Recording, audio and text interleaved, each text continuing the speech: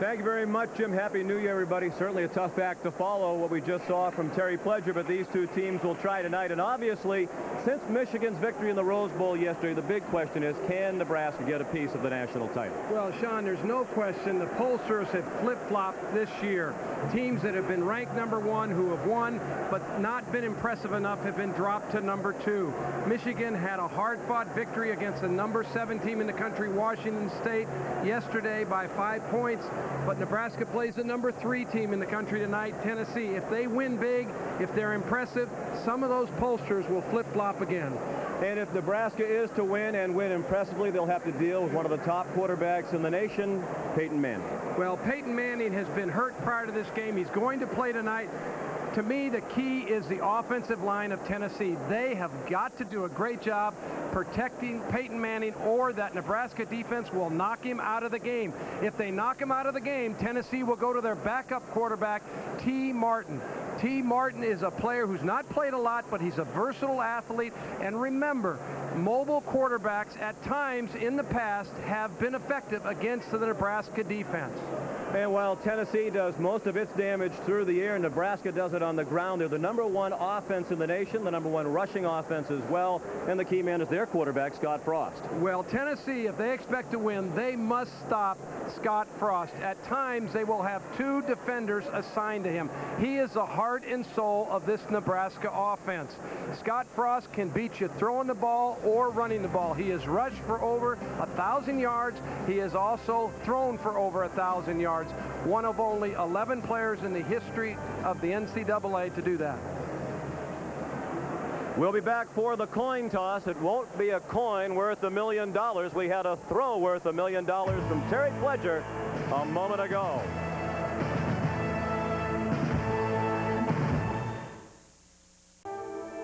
The quarterback and the coach, 2 men of different generations. Tonight, they meet at the crossroads to close out an era of college football. The quarterback, Tennessee's Peyton Manning. As a young boy, he seemed destined to follow in his Hall of Fame father's footsteps, and he did. Spurning the lure of pro football, Manning returned to the ball for his senior season. Though the Heisman Trophy eluded his grasp, he led his team to the SEC championship and left an indelible mark on the college football landscape. The coach, Nebraska's Tom Osborne, handpicked by his mentor Bob Devaney to continue the Cornhusker tradition. Osborne steered the program to unprecedented heights. He proved to be a man of courage and conviction.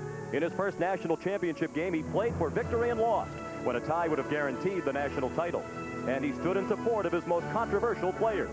The coach and the quarterback. Only one will be victorious, but both leave as champions.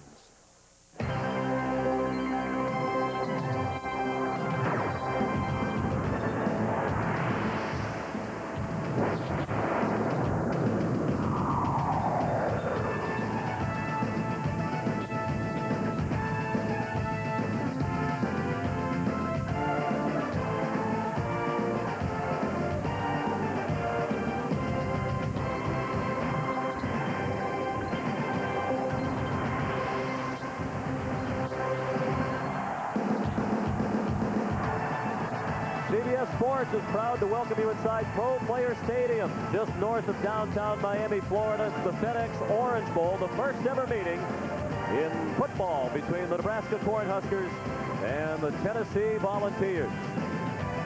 Final game of this college football season. Final game of the glorious careers of Peyton Manning and Tom Osborne.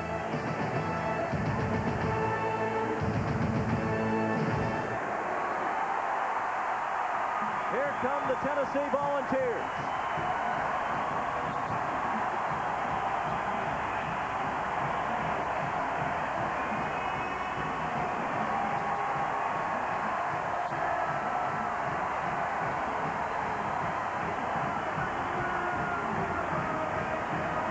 The Vols are 11-1. Their only loss at Florida back on September 20th, 33-20.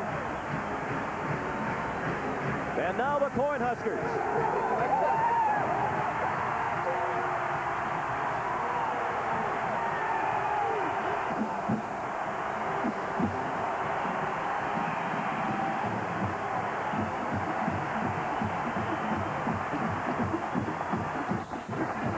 Nebraska 12-0, the Big 12 champions, having defeated Texas A&M in the Big 12 championship game in San Antonio on December 6th.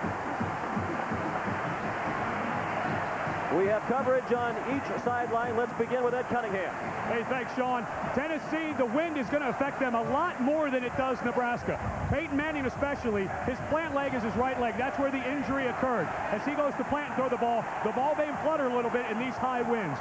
Also, Dwayne Goodrich, a starting cornerback, will not start tonight. In his place, Gerald Griffin, a sophomore, who made 2 starts on the season, had an interception against UCLA.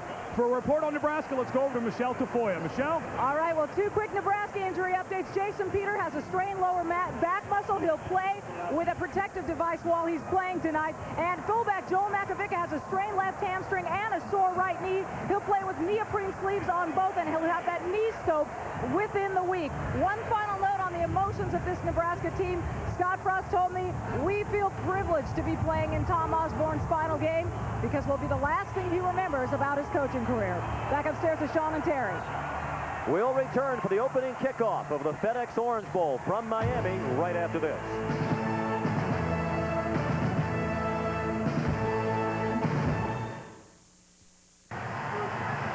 Very pleasant night here in South Florida. It has not been a great week for these two teams in terms of the weather, but comfortable tonight. 70 degrees at kickoff. As Ed Cunningham mentioned, the wind could be a factor, particularly for the Tennessee passing attack, and they'll be going directly into that 14-mile-per-hour breeze to start the game. As Tom Osborne's Huskers will kick off, Tennessee won the toss, and Philip Fulmer elected to receive.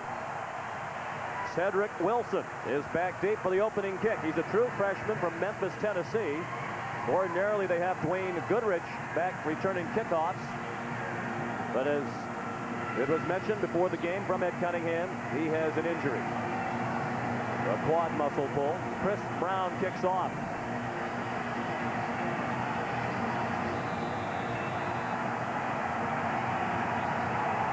The junior from Southlake, Texas, puts his foot to the ball, and the final game of this college football season is underway with a touchback.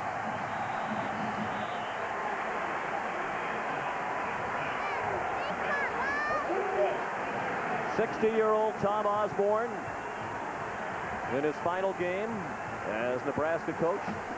So many memories from the Orange Bowl. In recent years, they've been sweeter memories.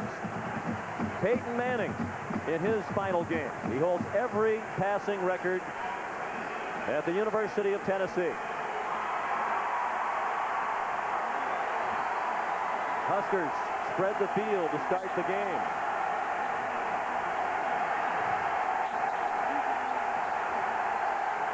Manning checking on the first play from scrimmage. He throws on target, close to a first down. Marcus Nash. There is a flag on the play thrown to the offensive backfield. Sean, I think we're going to have a holding penalty to start the game with. Terry McCauley is the referee. It's an Atlantic Coast Conference officiating crew.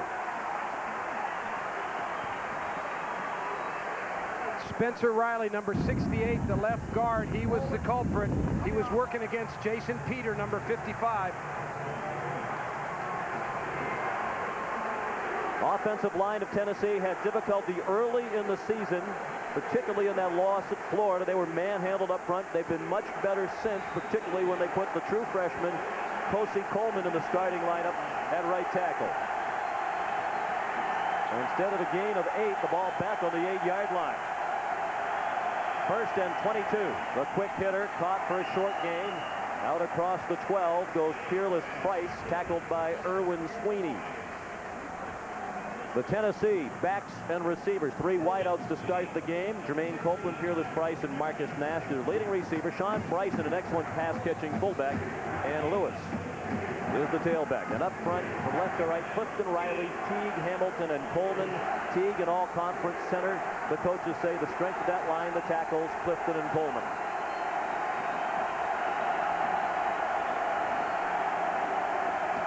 Jamal Lewis out to the 14-yard line. The true freshman, leading freshman rusher in the nation this season, averaging 114 yards per game. Tripped up by Tony Ortiz.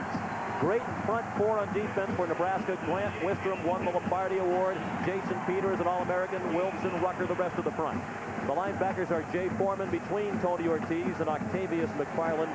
The leading tackler on the defense is the rover Mike Brown, Ralph Brown, the right corner, Erwin Sweeney, the true freshman at left corner, and Eric Warfield at free safety.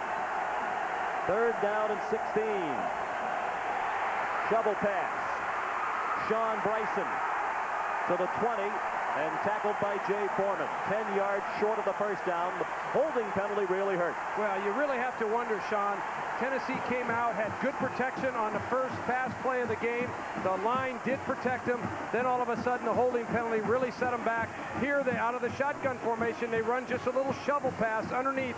But the speed and the mobility of the Nebraska defense, that's going to be the tough thing on the Tennessee offense tonight, how to counter that speed.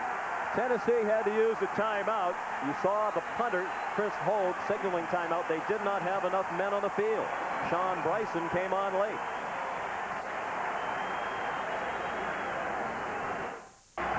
Chris Hogue ready to punt now into that 14-mile-per-hour breeze. It should be excellent field position for Nebraska on its first possession.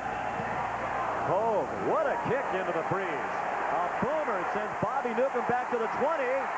That rolls inside the 5, and it looks like it will stop near the 2. What a kick by Hogue!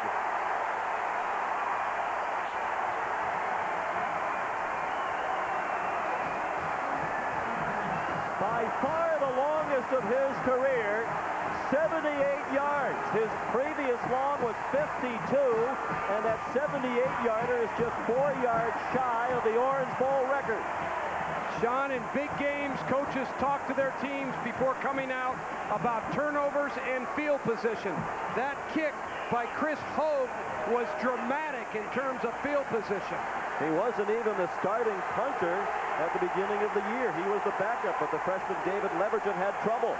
Scott Frost, hands off. Joel Makovica stopped with very little, perhaps a half yard. Raynoch Thompson led the surge for the Tennessee defense.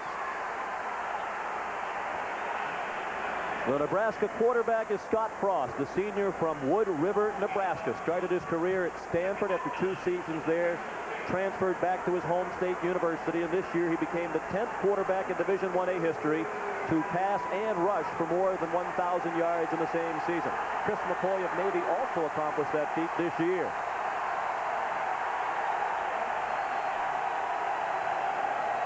Frost keeps on the option. Out across the 3, and that's all. Torrey Noel, the strong safety, up to make the play on the Nebraska quarterback. Nebraska backed up here in their own territory, wants the best player on their team with the ball. That's Scott Frost on the option, but the speed of the Tennessee defense, the quickness and mobility of that defense played the play perfectly.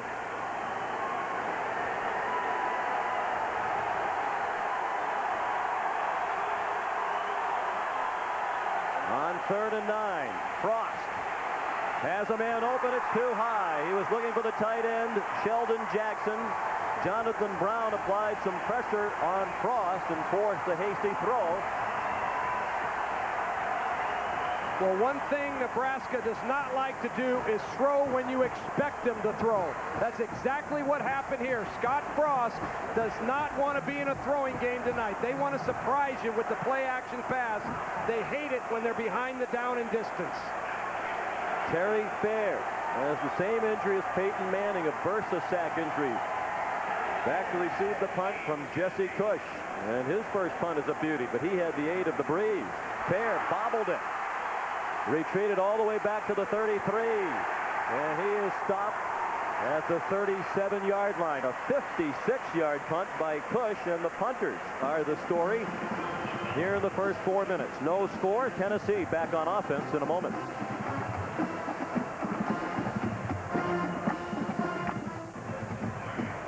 One of the joys of coaching for Tom Osborne, serving as offensive coordinator. He's working in that role at the moment on the Nebraska sideline. That's another one of the reasons he decided to get out of coaching. He felt because of his heart condition that he just didn't have the ability to work the kind of schedule that it takes to be the offensive coordinator and the head coach. Tennessee on offense for the second time. Whistle stopped the play.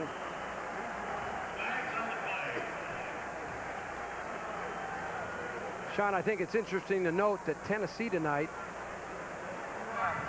Ball starts on the offense. 5 yards, still first down. Is playing for the first time without a lot of pressure on them. They're the underdog tonight, a heavy underdog to Nebraska, and sometimes that allows you to be looser. You play with more of a carefree spirit, if you will, and it'll be interesting to see as this game unfolds if Tennessee can take advantage of that underdog role. Well, one thing the Michigan win did do without question yesterday is eliminate Tennessee from national championship consideration. More than 11,000 yards passing in Manning's career. Only Todd Santos and Ty Detmer have thrown for more in college football. Bryson, as we mentioned, the fullback, is an excellent receiver. He's back to the 35-yard line, tackled by Erwin Sweeney. Bryson, a junior from Franklin, North Carolina.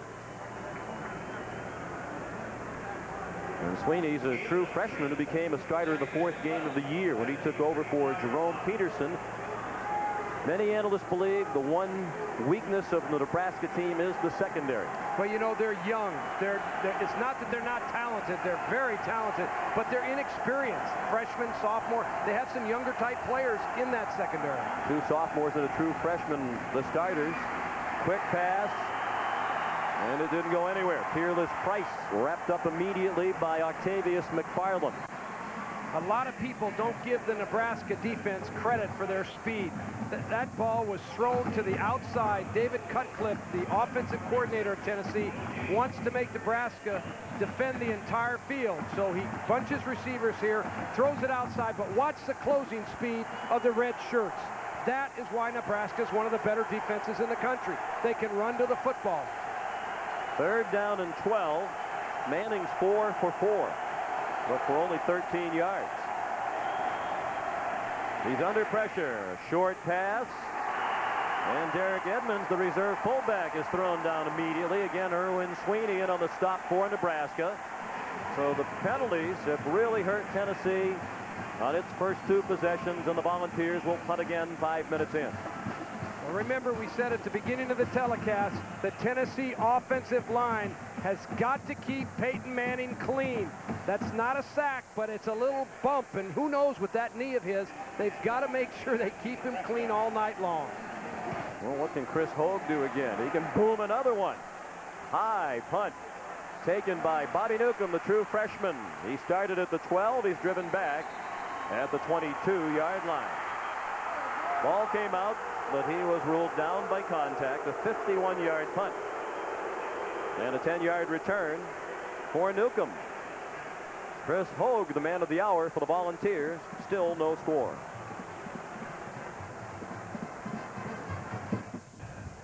Scoreless here at the Orange Bowl in Miami. Michelle Tafoy with you here on the sidelines. Nebraska fullback Joel Makovica, after 1 rushing attempt, re-injured that left hamstring.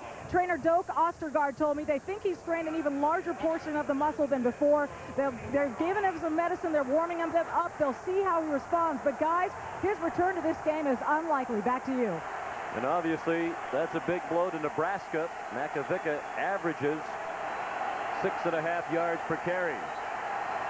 So Billy Legate moves in at fullback, number 40. He's blocking for Amon Green. Raynoch Thompson made the tackle for Tennessee. Amon Green, 2nd leading rusher in the nation this year, behind Ricky Williams of Texas. Makovica got the start at fullback. Lance Brown, Jeff Lake, and Tim Carpenter, who is not a pass receiver, at tight end. And an outstanding offensive line. Aaron Taylor was the winner of the Outland Trophy this year. Eric Anderson, the tackle, first team all Big 12. 4 fifth-year seniors and the junior Josh Heskew at center. 2nd and 9. Frost chopped down behind the line of scrimmage by Raynoch Thompson. Back at the 21-yard line. So Thompson has been active early, the sophomore from New Orleans. Coaches say he's going to be a big-time player. Has great speed and does a great job diagnosing the play early. The defense up front, Jonathan Brown, their leader in sacks, with 13.5. Duff, Green, and Terry the rest of the front. Leonard Little, one of the best defensive players in the nation. First team All-SEC. Thompson and Wilson surround him. In the secondary, Griffin, Noel, Gaines, and Fair. Frost on third down. Hit as he threw. Open, the tight end, Sheldon Jackson. He's short of a first down out of the 29. Corey Gaines made the tackle. And it will be another punt. Sean, right now, the speed, mobility, and quickness of the Tennessee defense is affecting the Nebraska offense. There's no question about it. They are matching up very well early in the game, and the more they can put pressure on Scott Frost right there, that's going to help him as the game goes along. Get Scott behind the down and distance, make him a throwing quarterback, take him out of what he does the best, and that's running. Fair waiting for the punt from Cush. Cush came to Nebraska as a walk-on, and that was not a very good punt. Downed at the 37-yard line. A 36-yard punt by Cush. No score midway through the first quarter at the FedEx Orange Bowl.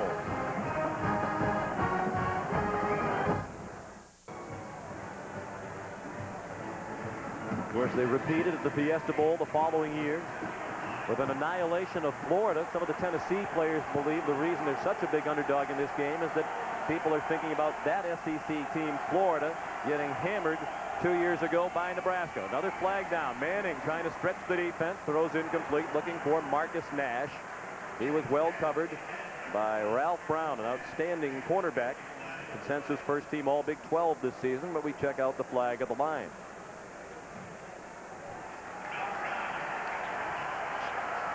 Sean, the Tennessee team offensively wants to keep on the defense, lined up in the neutral zone, 5 yards, still first down. The Tennessee offense wants to keep the threat of a running game on Nebraska all night, but yet they've run 7 offensive plays total, but only 1 run. Jamal Lewis, the great freshman tailback at Tennessee, has got to get into the game. He's got to become a factor. And the Tennessee offense improved dramatically this season once they did establish the ground game with the emergence of Lewis. Here is Lewis fighting for a couple out to the 43, tackled there by Jason Peter. Lewis rushed for 1,364 yards this season, and you have to remember he started only 9 games. He was not the starting tailback at the beginning of the season. In the first 3 games of the season as a team, Tennessee rushed for 100 yards, just more than 99. Since then, you see what they've done, a dramatic improvement, more than 168 yards per game on the ground. Well, and it took Lewis a little time to learn pass protection, and in this offense, you have to protect Peyton Manning when you're a running back. Second down, Lewis trying to get outside. He has a great combination of power and speed, and he's across midfield. Mike Rucker made the tackle. That's a gain of 8.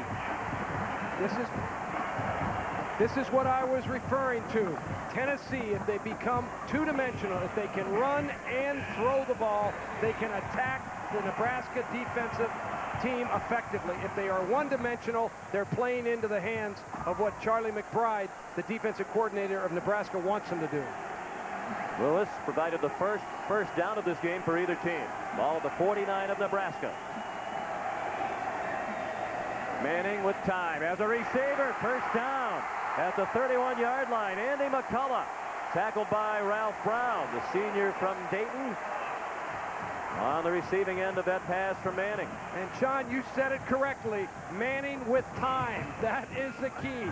Peyton Manning had plenty of time to get back, get planted, and put that ball on the target.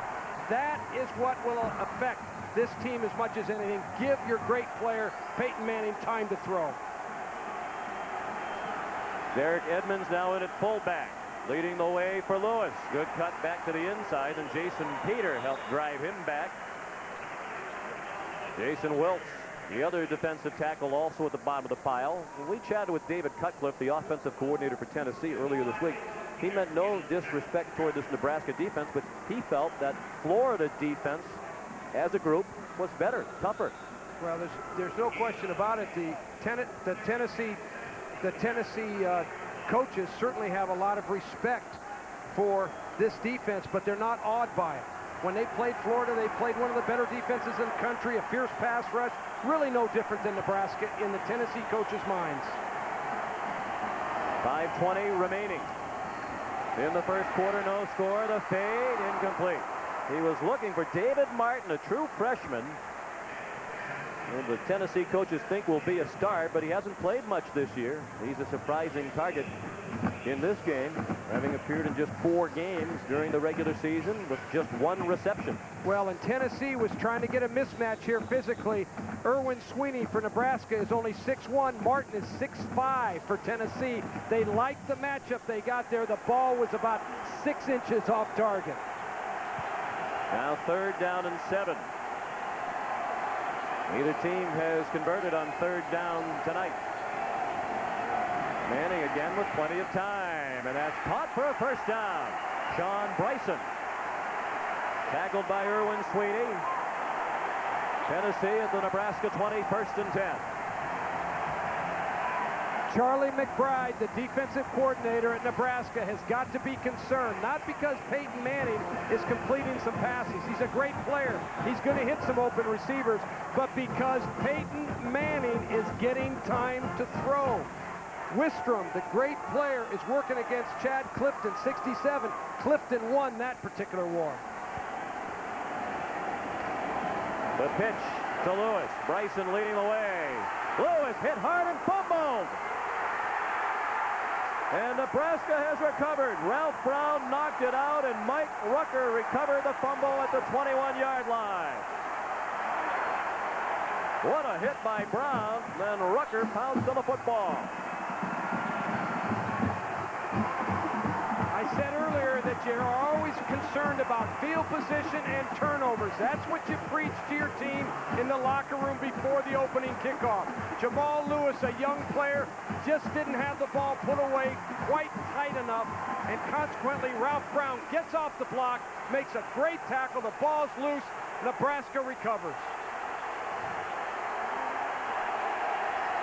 Tennessee showing blitz. They're up near the line. Amon Green out across the 25 to the 26. Well, Philip Fulmer said earlier this week his team cannot afford to make many mistakes against this talented Nebraska bunch, and he watched the first major miscue of the night. Well, I'm sure Philip felt that they had points on the board there. They were certainly in field goal range as a minimum, and probably touchdown range.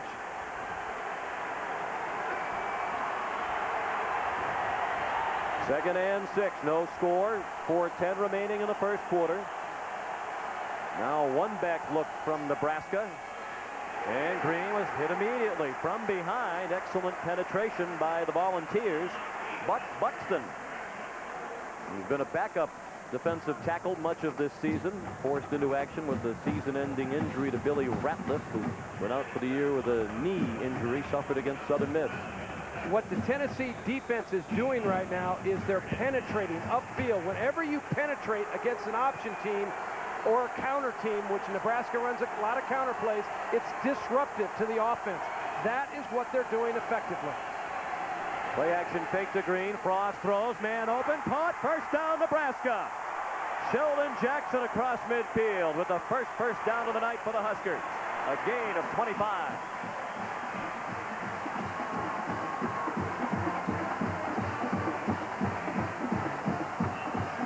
Sheldon Jackson is the best receiving tight end at Nebraska. He's going to come from this side of the screen, drag across the field. It's a nice counter pass by Nebraska. All of the Tennessee defense flowed one direction. Frost comes away from that flow, finds Sheldon Jackson. Great hand placement and concentration by the big tight end. Joel Makovica back on the field for Nebraska. He got the carry and got 2 to the 46 of Tennessee, where he ran into Raynoch Thompson. It's going to be critical to see if Makovic can stay in this game. He's such a wonderful blocker as well as an outstanding runner. Your fullback's got to lead that tailback all night long. And boy, when you lose a guy like that out of your lineup, it affects your running game. Talking with Joel a couple of days ago, he said lately teams have been keying on him, taking away those inside runs. As a result, his stats haven't been as impressive lately. Whistles before the play. No play. Boy, and Tennessee is lucky there were whistles. Nebraska came in an unbalanced line and ran an option to the short side of the field. Tennessee wasn't lined up properly. That play might have gone. Start on the offense. 5 yards, complete second down. That play very well might have gone for a Nebraska touchdown. There's only 2 men over here on this side. Everybody else is over here. Tennessee had to adjust, didn't get quite lined up, and the pitch is wide open with a lead blocker. No one else in the defense out here for Tennessee. Tom Osborne gives the opponent just about every formation, just about every play out of every formation. It's amazing to watch them practice. Here's Frost throwing, on target again. Matt Davison, the true freshman from Tecumseh, Nebraska. Perhaps best known for his diving catch at the end of regulation against Missouri for a touchdown that forced overtime in that game against the Tigers, a game the Huskers went on to win in OT. Well, Tom Osborne's been in a lot of big games, and he knows when you're playing against a fired-up defensive team that's really penetrating and flying to the ball, counter them. Play-action pass and counter plays, and that's exactly what that was, a play-action counter pass that was effective. Nebraska starting to get in rhythm after the fumble by Lewis. Frost throws, looking deep, and is caught by Newcomb and bodies out of bounds at the 14-yard line. Tackled by Torrey Noel. 21 yards on the throw by Frost to Newcomb. This is what makes defending the Nebraska offense so difficult. It's the most effective and difficult offense in the country to stop. It's a play-action pass. They make it look like option, then Frost jumps back. Newcomb runs it inside, post corner route. He runs to the post and then back outside. The ball is thrown where either he catches it or no one catches it. The option, he had to pitch it. It's Shevin Wiggins inside the 5 and down near the goal line. Gerald Griffin made the tackle that saved the touchdown. Wiggins, a wingback, taking the pitch, and he has Nebraska inside the 2, first and goal. This is a 3-back play where it's the famous option play for Nebraska. Scott Frost takes the hit but dishes the ball off just beautifully. Scott Frost, half the time when you watch him play on the option, he doesn't even look where he's pitching the ball. He just flicks it out there, knows his wingman is with him. Amon Green, short of the goal line. He was stopped by Leonard Little. It will be second and goal with 1.5 minutes remaining in the first quarter. And there was a flag on the play.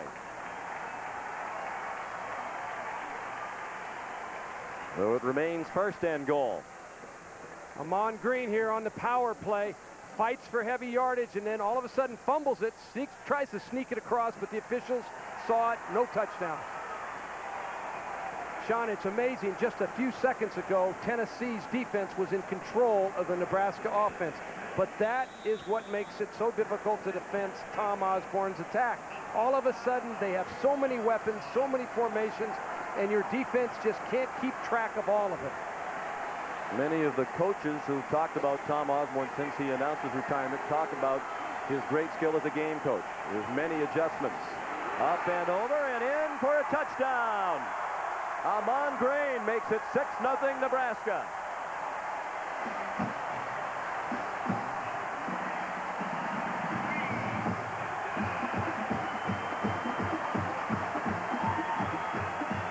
Watch the fullback, Billy Legate, number 40. He takes the place of Macafika. He's the lead blocker on the play. He's the one that isolated on the linebacker. Right there, number 40. He knocked Leonard Little out of the hole, which enabled Amon Green to score the touchdown. Chris Brown out of the hole to Ted Retzlaff. And it is 7-0 Nebraska. Now this Orange Bowl memory. Nebraska leads 7-0 with 1:10 left in the first quarter. Our overhead shots are from the Goodyear Blimp Stars and Stripes. Goodyear's blimp fleet will double this year with 3 new blimps arriving in international markets. After the fumble by Jamal Lewis at the 22 of Nebraska, the Cornhuskers went 78 yards. It took 8 plays. And Frost was 3 for 3 on the drive, with Tennessee concentrating on stopping the run. He hurt them with the pass. Chris Brown bounces it down the field. Nice hop for Cedric Wilson, the true freshman. He's in trouble and stopped short of the 20-yard line. Knocked down to the 17. Clint Finley in on the stop. Mike Brown also in on the tackle for Nebraska. Click on to CBS Sportsline, where you'll find a wrap-up of tonight's game and news on all the College Bowl action. Get the latest scores, stats, highlights, exclusive columns, and the latest breaking news in all of sports. Plus, check out the most in-depth Olympic site on the web. Get in on the action at cbs.sportsline.com. And again, confusion in the Tennessee huddle. The player running on late. They'll have to hurry to get this play on. Play clock at 3. Mark Levine now the tailback. He's out to the 21. Tackled by Tony Ortiz. Levine was the starting tailback at the beginning of the year before Lewis won the job. You know, you go back, Mark Levine is now in the game for Jamal Lewis. Jamal Lewis right here with the ball. He has it in the wrong arm. He should have the ball outside, in the outside arm, away from all those defenders. I'm not sure that that necessarily is what caused the fumble, but you always fundamentally put that ball away from the defense. Antron Peebles, one of 3 tight ends used regularly by Tennessee, being helped off. The junior from Murfreesboro, Tennessee. Started his career at linebacker. Was also a defensive end, then moved to tight end in spring practice. Tight end's not a big part of the passing attack. As a matter of fact, UT tight ends have just 3 catches this year. Mark Levine, the running back, fell into his right knee. It was a good block by Peoples, but all of a sudden he got hit from the behind there. Levine again, big hole. Mark Levine breaks free. Good move on Warfield, and he's tackled out at the 48-yard line by Carlos Polk, a backup linebacker. Gain of 27 for Levine. And Polk is slow to get up for Nebraska. Nebraska wants to make sure they eliminate the running game. Tennessee has established early in this game that they are capable of finding some creases in that Nebraska front. So far, Levine found them, so did Jamal Lewis. It's encouraging if you're a Tennessee fan.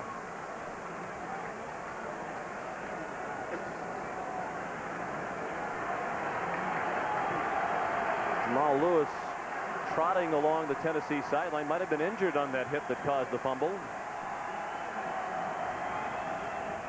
Play action fake, a good one by Manning. He throws into coverage, and it's almost intercepted by Mike Brown.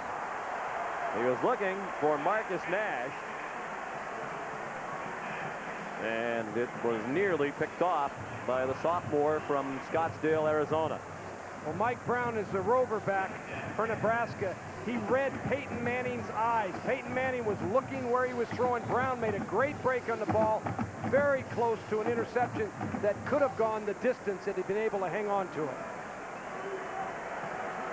Brown was an outstanding two-way player in high school in Arizona. The Arizona High School Player of the Year as a senior. He won the award as the best running back in the state and also the best defensive back. Manning. That pass deflected and intercepted by Eric Warfield. Warfield at the 30 and tackled from behind at the 25-yard line by Sean Bryson. Manning has seen this before. His receivers had a tough time hanging on in the SEC championship game against Auburn, and as a result, the Volunteers just did squeak out a victory. Well, you have to wonder, Jermaine Copeland, number 6, the wide receiver, he is dragging across the formation, but Peyton Manning throws a hot ball here. This ball is an underneath route, and it needs to be a little bit lower and a little softer. It's a little bit hot. I don't say that Jermaine Copeland shouldn't have caught it, but it wasn't an easy catch. Third interception of the season for Warfield, the only senior starter in the secondary for Nebraska. He hails from Texarkana, Arkansas. The end of the first quarter. The score, Nebraska 7, Tennessee nothing. We'll return to the FedEx Orange Bowl after this message and a word from your local station. On the interception that Peyton Manning just threw, Jermaine Copeland, number 6, he comes across the formation on a little drag route. The ball certainly should have been caught. I would say, though, I've seen it on practice fields for 29 years. The ball, when it's a little bit high or a little bit hot, wide receivers have oftentimes tipped it up in the air as they did right there. Carlos Polka was injured a couple of plays ago as his shoulder pad's off and is heading to the locker room for Nebraska. He's a backup linebacker. Frost on first down, keeps and gets drilled right at the line of scrimmage. What a first half Raynoch Thompson is having. Let's get more on the condition of Carlos Polk from Michelle Tafoya. Well, Sean, they took him to the sidelines, as you saw, and he was laying flat the entire time. They think he may have broken his right collarbone, so they're taking him back for x-rays, and we'll have more after that. Back to you. 2nd and 10. 7-0 Nebraska. They capitalized on the first turnover by Tennessee, a fumble, went 78 yards for a score. Now at the interception, they're the 26. Newcomb in trouble behind the line and thrown for a loss by Jonathan Brown.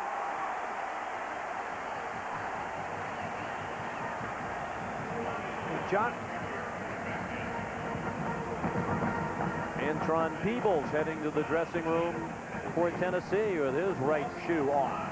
Jonathan Brown, the left defensive end for Tennessee, plays the reverse play perfectly. It's a little counter play to number 12, Bobby Newcomb, the fastest player at Nebraska. But Jonathan Brown did exactly what his coaches told him to do, play the reverse.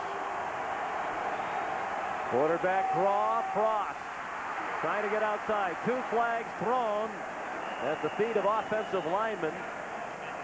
Raynoch Thompson and Terry Fair made the tackle, and it's against Nebraska. Play would be short of a first down, and it would be 4th down at the 22. Certainly a makeable field goal distance for Chris Brown, one of the best kickers in the country. Tennessee will have to take the penalty, back him up, and give him another down, but certainly put him out of the field goal range, or at least in more difficult range. On the offense, 10 yards, spotted the foul, repeat 3rd down. Let's get more on the Tennessee injury situation from Ed Cunningham. Hey, Sean, the running back Jamal Lewis has a slight sprain in his left ankle. He's going to be able to go back in the game, hopefully run it out. Looks a little bit gimpy on the sidelines. The news is not so good for tight end Antron Peebles. They've taken him in for x-rays. Right now, it's severely sprained right ankle. He will not return unless a miracle happens before now and the next time they go on offense. Nebraska back at the 39-yard line. Frost setting up a screen to Green. Leonard Little pulls him down from behind. Saw the great speed of Little, who played most of his career lined up outside as a pass rusher. This year he's made the transition to middle linebacker. And no matter where you put him, he's a terrific player. Leonard Little playing in the middle here, runs underneath the block. He's man-to-man on the tailback. They tried to block him. He ran underneath the block. He used that athleticism of his to track down Amon Green on the screen. Couldn't be played any better by a guy playing man-to-man coverage. Jesse Cush, the son of a former Husker. His father, Bill, was a defensive back on their 70 and 71 national championship teams. Jesse hangs it up high. Oh, another fumble! And a touchdown for Nebraska. Lance Brown ran it in, but it was a muff punt, so the ball will come back to the 15-yard line. But it's another key mistake by Tennessee. It'll be 1st and 10 at the 15-yard line. Terry Fair could not handle the punt. Sean, right before he dropped this punt, I was about to say what a terrific stop by the Tennessee defense. What a job they did on defense. But the muff punt obviously brings them back into a very difficult position, but they're going to have to rally here. They got to go right back in and say, hey guys, whatever we do, we can't give up a touchdown. Tighten it down and let's play defense and just suck it up and go.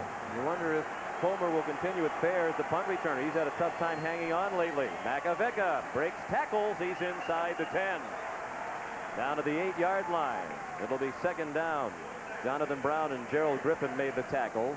Tennessee fortunate now to just be down 7-0 with 3 turnovers, but it could be 14 shortly. Well, you make a good point about Terry Fair. He had a couple fumbles on punt returns, in the SEC championship game.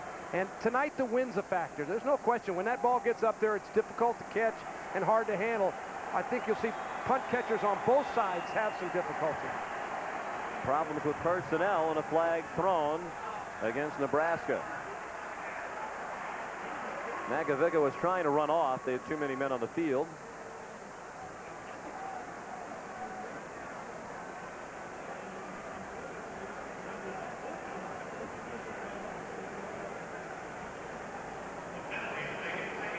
Huskers were trying to get a timeout, but instead they're flagged for the illegal substitution. Confusion. He wanted the timeout, but the flag had been thrown. The ball's back at the 13, where it'll be 2nd down and 8. Makovica still out of the game. The fullback is Billy Legate. Cross. Pitches to Green. Green dragged down at the 10-yard line by Torrey Noel. They've done a good job bottling up Green, who's rushed for at least 100 yards in each of the last 11 games. The only game this season in which he failed to reach 100 was the opener against Akron, and he had 99 in that one. Well, so far that Tennessee defense is utilizing what they have the most of, and that's that speed and athleticism. They're able to run laterally down with that option play and chase it down. Green 2nd in the nation in rushing this year behind Ricky Williams. Cross pitches. Here's Chevin Wiggins again inside the 10. Touchdown!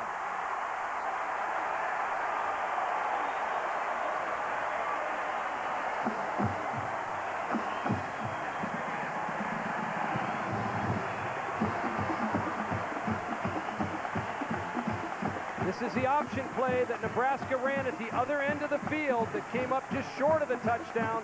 Frost comes, fakes to the fullback, comes outside, and now all of a sudden finds Chevin Wiggins, his wingman, pitches the ball. Tennessee doesn't have enough support in the secondary. He goes into the end zone clean. Chris Brown, still perfect this year in PATs, 64 for 64. Wiggins the touchdown.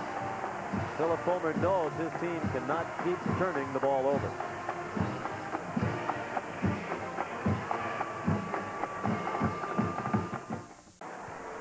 The muff punt by Terry Fair gave Nebraska outstanding field position. It led to the 2nd score of the night for the Huskers. Sean McDonough and Terry Donahue. They were able to overcome the turnover problems against Auburn in the SEC championship game where the balls, but they're playing a tougher team. Well, it's going to be much more difficult for Tennessee to overcome those mistakes tonight. Already 3 turnovers and 14 points off 2 of the turnovers. And if they continue to do that, it's going to be a long night for Tennessee. Chris Brown to kick off again.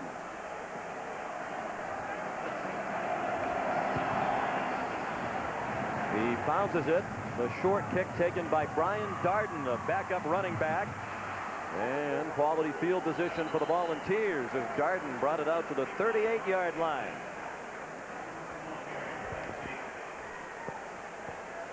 Tomorrow, the legend rides again. The Magnificent Seven, the greatest Western of all time, is now a series. Don't miss the exciting 2-hour premiere tomorrow, right here on CBS. 14-0 Nebraska. Cornhuskers hoping for a convincing victory to sway voters, perhaps earn at least a share of the national championship. Voters have been flip-flopping all year. Jamal Lewis back in the game.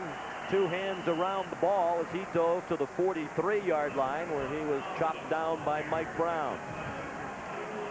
You know, it's funny about turnovers. When we talk about turnovers, Tennessee 9 turnovers in the last 6 quarters. Sometimes they just come. You coach the same, you emphasize the same fundamentals, you talk to your players about them, but sometimes they just occur. In this particular turnover, the ball needed to be in the outside arm for sure. Maybe it could have been avoided. On 2nd and 5, Manning. Flag thrown as Marcus Nash has a first down at the play stands. Erwin Sweeney made the tackle at the 47 of Nebraska. The flag thrown in the secondary. There's a penalty flag on the play. Holding against Nebraska. That will likely be refused. The result of the play, a 10-yard gain and a first down. There's Grant Wistrom, including a brilliant career at Nebraska. For the second year in a row, he's a first-team All-American in football. He's also a first-team academic All-American. Penalties decline. First down. For the second straight year, the only other Nebraska player to have that double-double, Dave Remington. Grant Wistrom is a pre-pharmacy major, very difficult major. He carries a 3.43 grade point average. Well, he was a Big 12 Defensive Player of the Year in '96 and '97. Manning takes the draw, throws, nice catch. His receiver helped him there, Jermaine Copeland, who had the costly deflection that led to the interception earlier. Made a nice sliding catch at the 34-yard line. 13 more for the Balls and a first down. Well, Copeland is in the inside slot position. He's just going to run down the field. If you're a Tennessee fan, the thing that you have to be encouraged about is there are some holes in this Nebraska defense, both throwing and running. What you're discouraged about is you got to hang on to the football if you're going to take advantage of those holes. Jamal Lewis, the lone back. Marcus Nash, the motion man, lobbed out to Lewis. And he's bounced out of bounds after a short gain. Tony Ortiz put the hit on Lewis. Ortiz from Waterbury, Connecticut. Nebraska has players in the program from 26 different states. Ortiz, a state champion in track while he was at Crosby High School in Waterbury, won the 100 meters in Connecticut, the 110-meter hurdles. Nebraska has a lot of former track athletes on this team. In the early 1990s, Tom Osborne changed his philosophy and went to recruiting more speed, and they have plenty of speed on this squad. Lewis down to the 30-yard line. Grant Wistrom and Jay Foreman combined on the stop. Foreman, the son of the former great Minnesota Viking Chuck Foreman. He switched numbers this year to wear the number worn by his dad. Grant Wistrom here, just on a little stunt to the inside, played it very well. He has a school record, 58.5 tackles for losses throughout his career at Nebraska. Big third down, 6 yards to go for a Volunteer first down. Tennessee trails 14-0. Manning throws short of a first down. We'll see where the forward progress is spotted. Mike Brown put the hit on Jermaine Copeland. Looks like the ball will be just inside the 27, meaning they're about 2 full yards short of the first down, so Philip Fulmer sends on the field goal unit. Peyton Manning had to get rid of that ball a little quicker than he wanted to. There was pressure from Nebraska. He had to unload it. I know he's frustrated about that because he knows how critical that first down was. Jeff Hall, the junior from Winchester, Tennessee, will try a 44-yard field goal. Benson Scott is the holder. That is right down the middle, and Tennessee is on the board with 8:28 remaining in the first half.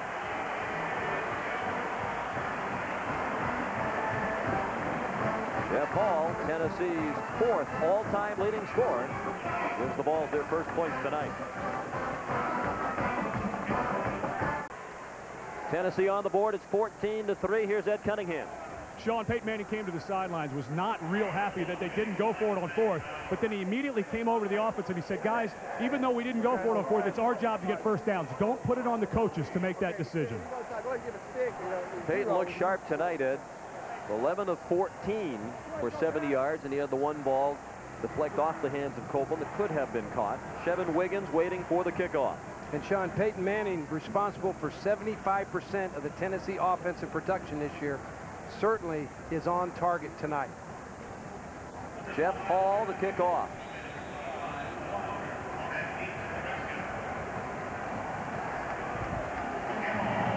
Harold Griffin had to hold the ball.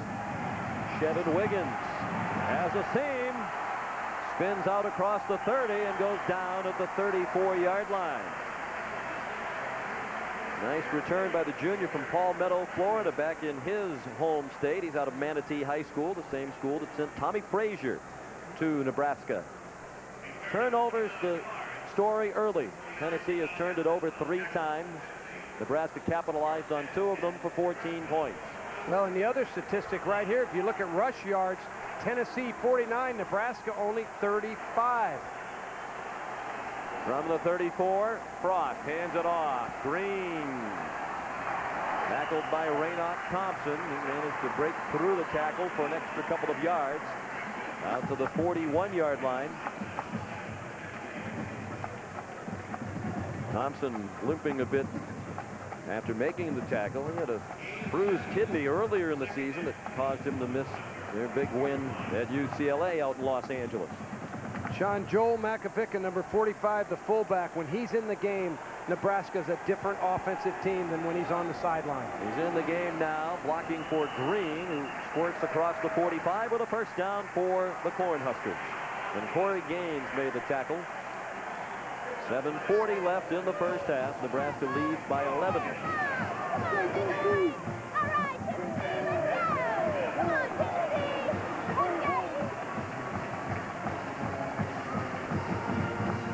It's about time for a little play action pass by Dr. Tom Osborne. This is where he likes to pound you, and all of a sudden make something look like a run and go up top on you. The option, Frost keeps. Gain of 3 to the 49. Darwin Walker at the bottom of the pile for Tennessee.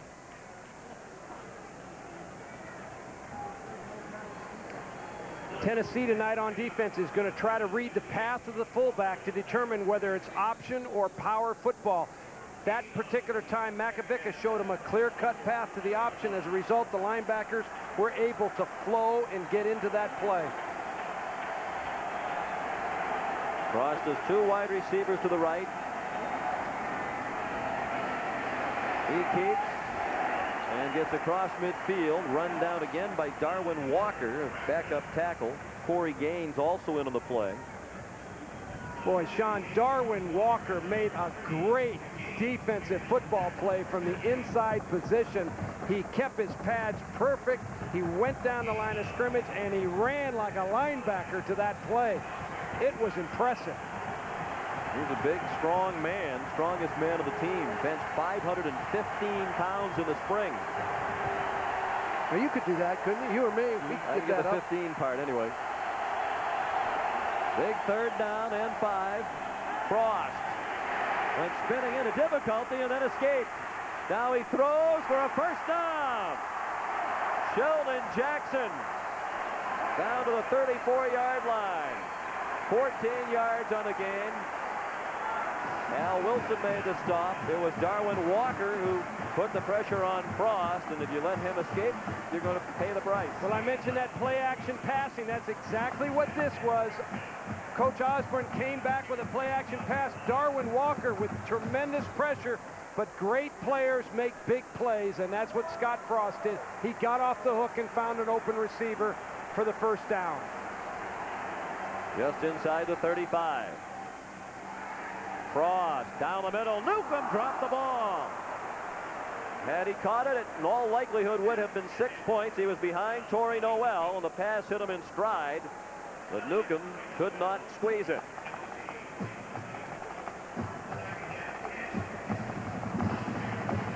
Bobby Newcomb came off a fake of the option and ran right down the field working on Noel.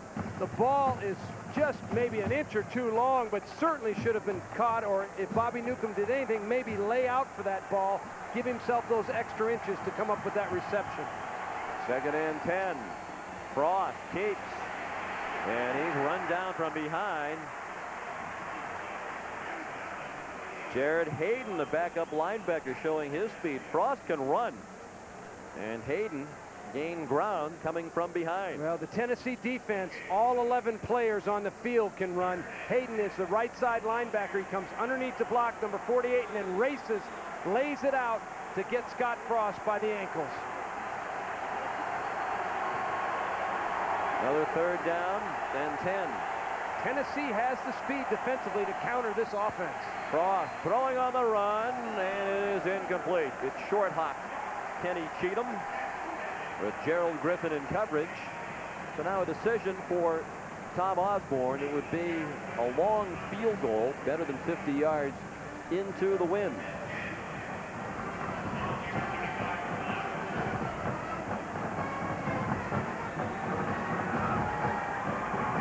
And as a result, he'll put the punting unit on, Jesse Cush. And it is Terry Fair back deep for Philip Fulmer. But despite his problems catching punts tonight and in the SEC championship game, he's back there.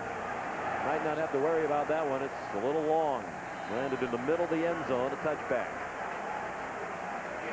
36-yard punt, but a net of just 16. Tennessee gets the ball back, down by 11 in a moment.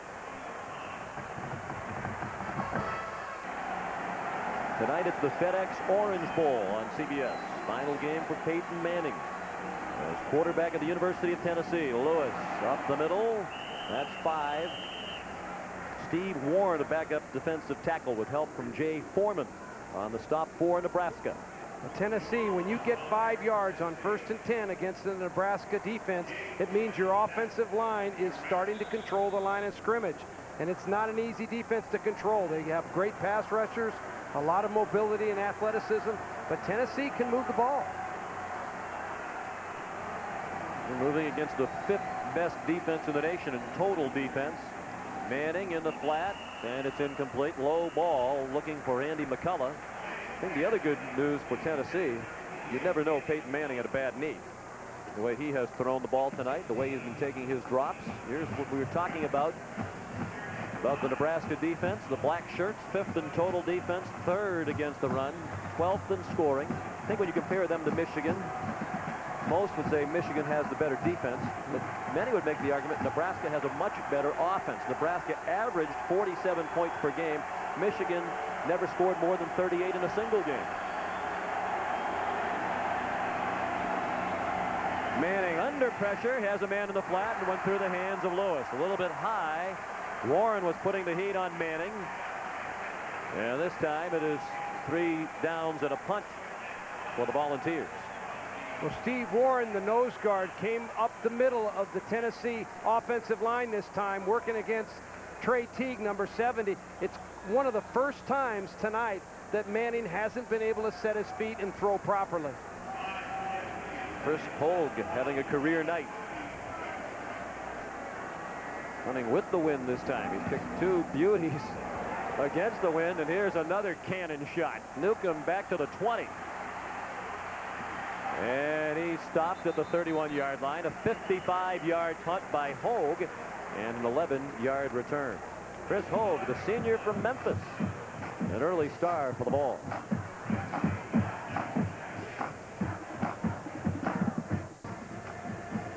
Now it's time to check the results from the CBS Sports Line all-time greats poll. The fans chose college football's all-time greatest team, and the results were overwhelming. The 1995 Nebraska team, which dismantled Florida in the Fiesta Bowl, received 40% of the votes. Among 16 choices, Amon Green slipped down as he tried to cut upfield. Al Wilson was coming quickly for Tennessee, and Green's down with a loss of 2 back to the 29.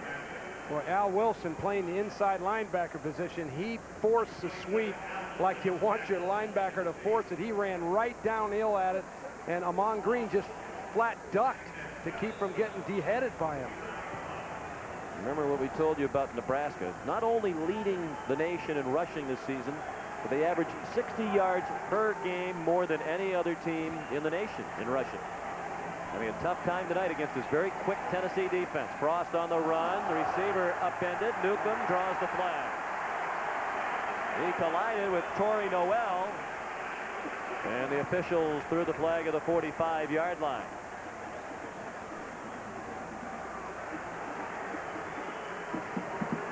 Well, it's a good call by the official. One thing you can't do when you play pass defense is put your hands on someone.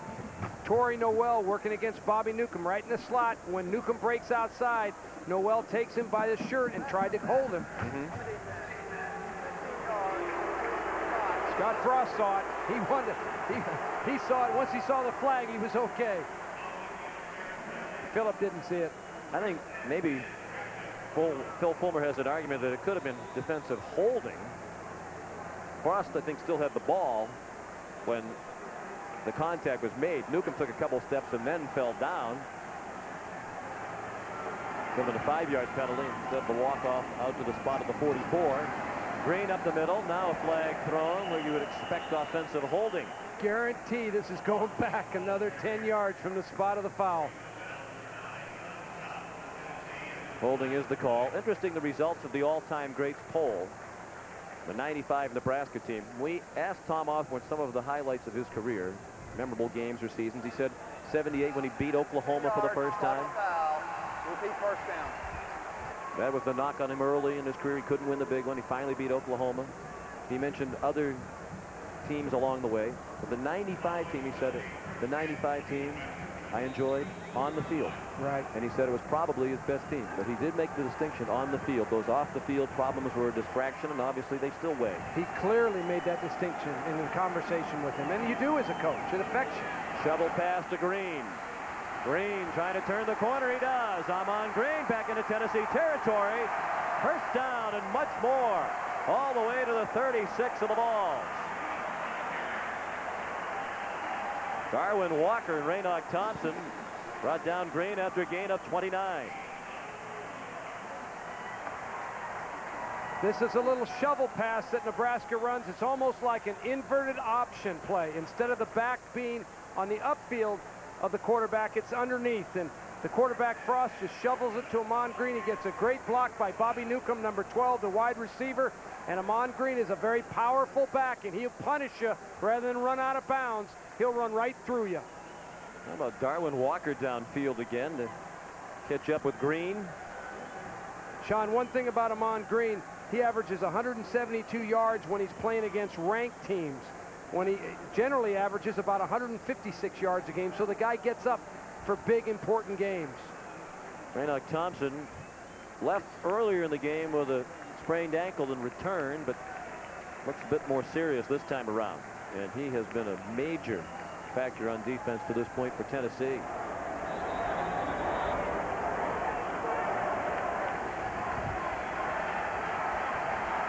First and 10. Nebraska at the Tennessee 36. Green cuts back. Green delivering a ball, and then he got knocked down by Leonard Little. Terry Fair had the first hit low. And Green just smiled at Little, was barking a bit in the face of Amon after the hit. Watch the Outland Trophy winner.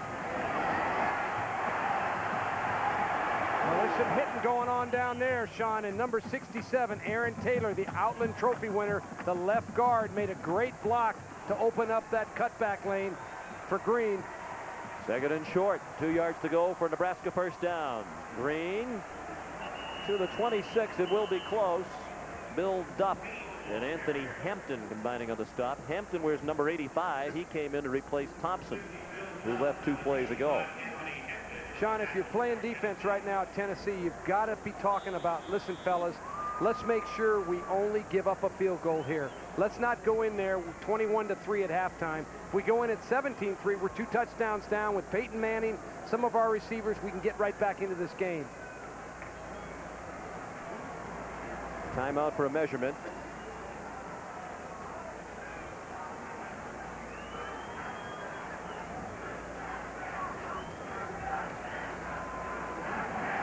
It is a first down.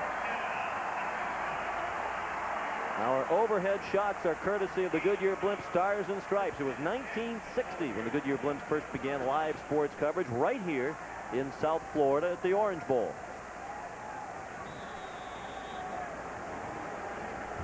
Back in those days, the game was played at the Orange Bowl Stadium. Moved a little bit north.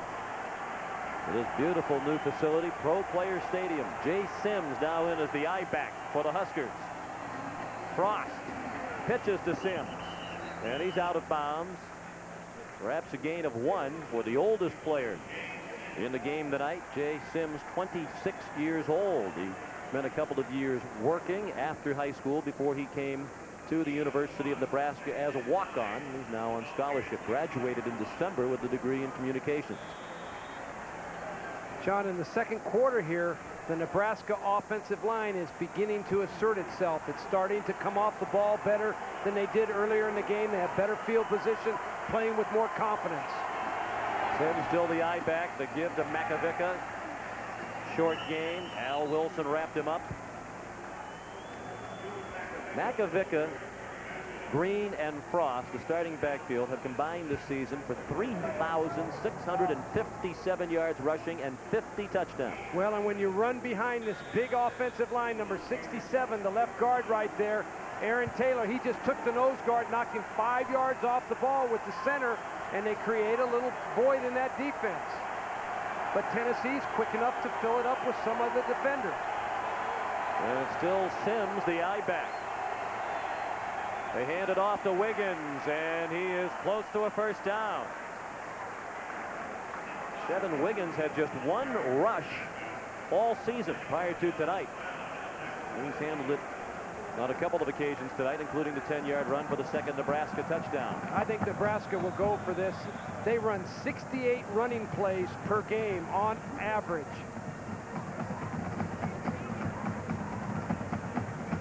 Timeout, back to the Orange Bowl in a moment.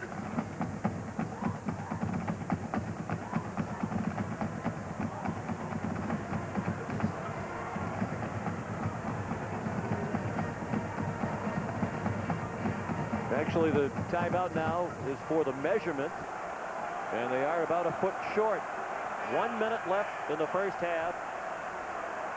14-3 Nebraska. We'll see what Tom Osborne does. Sean, you're the best running team in America. You average 68 rushes per game. You're going to go ahead and run this and not even think twice about it, whether you make it or not.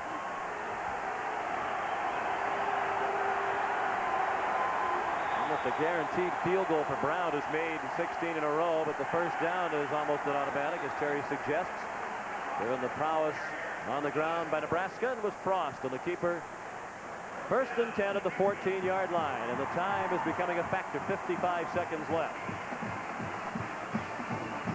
Look at the push by this big offensive line. They just moved the line of scrimmage. They'll get their pads underneath. Frost easily makes the first down behind Aaron Taylor, the left guard. Now this formation, all the backs lined up in the eye. This is a stack eye. And it's Frost. He ran into trouble and put it on the ground. And it is still free. And Tennessee has recovered. First turnover of the night by Nebraska, and a big one.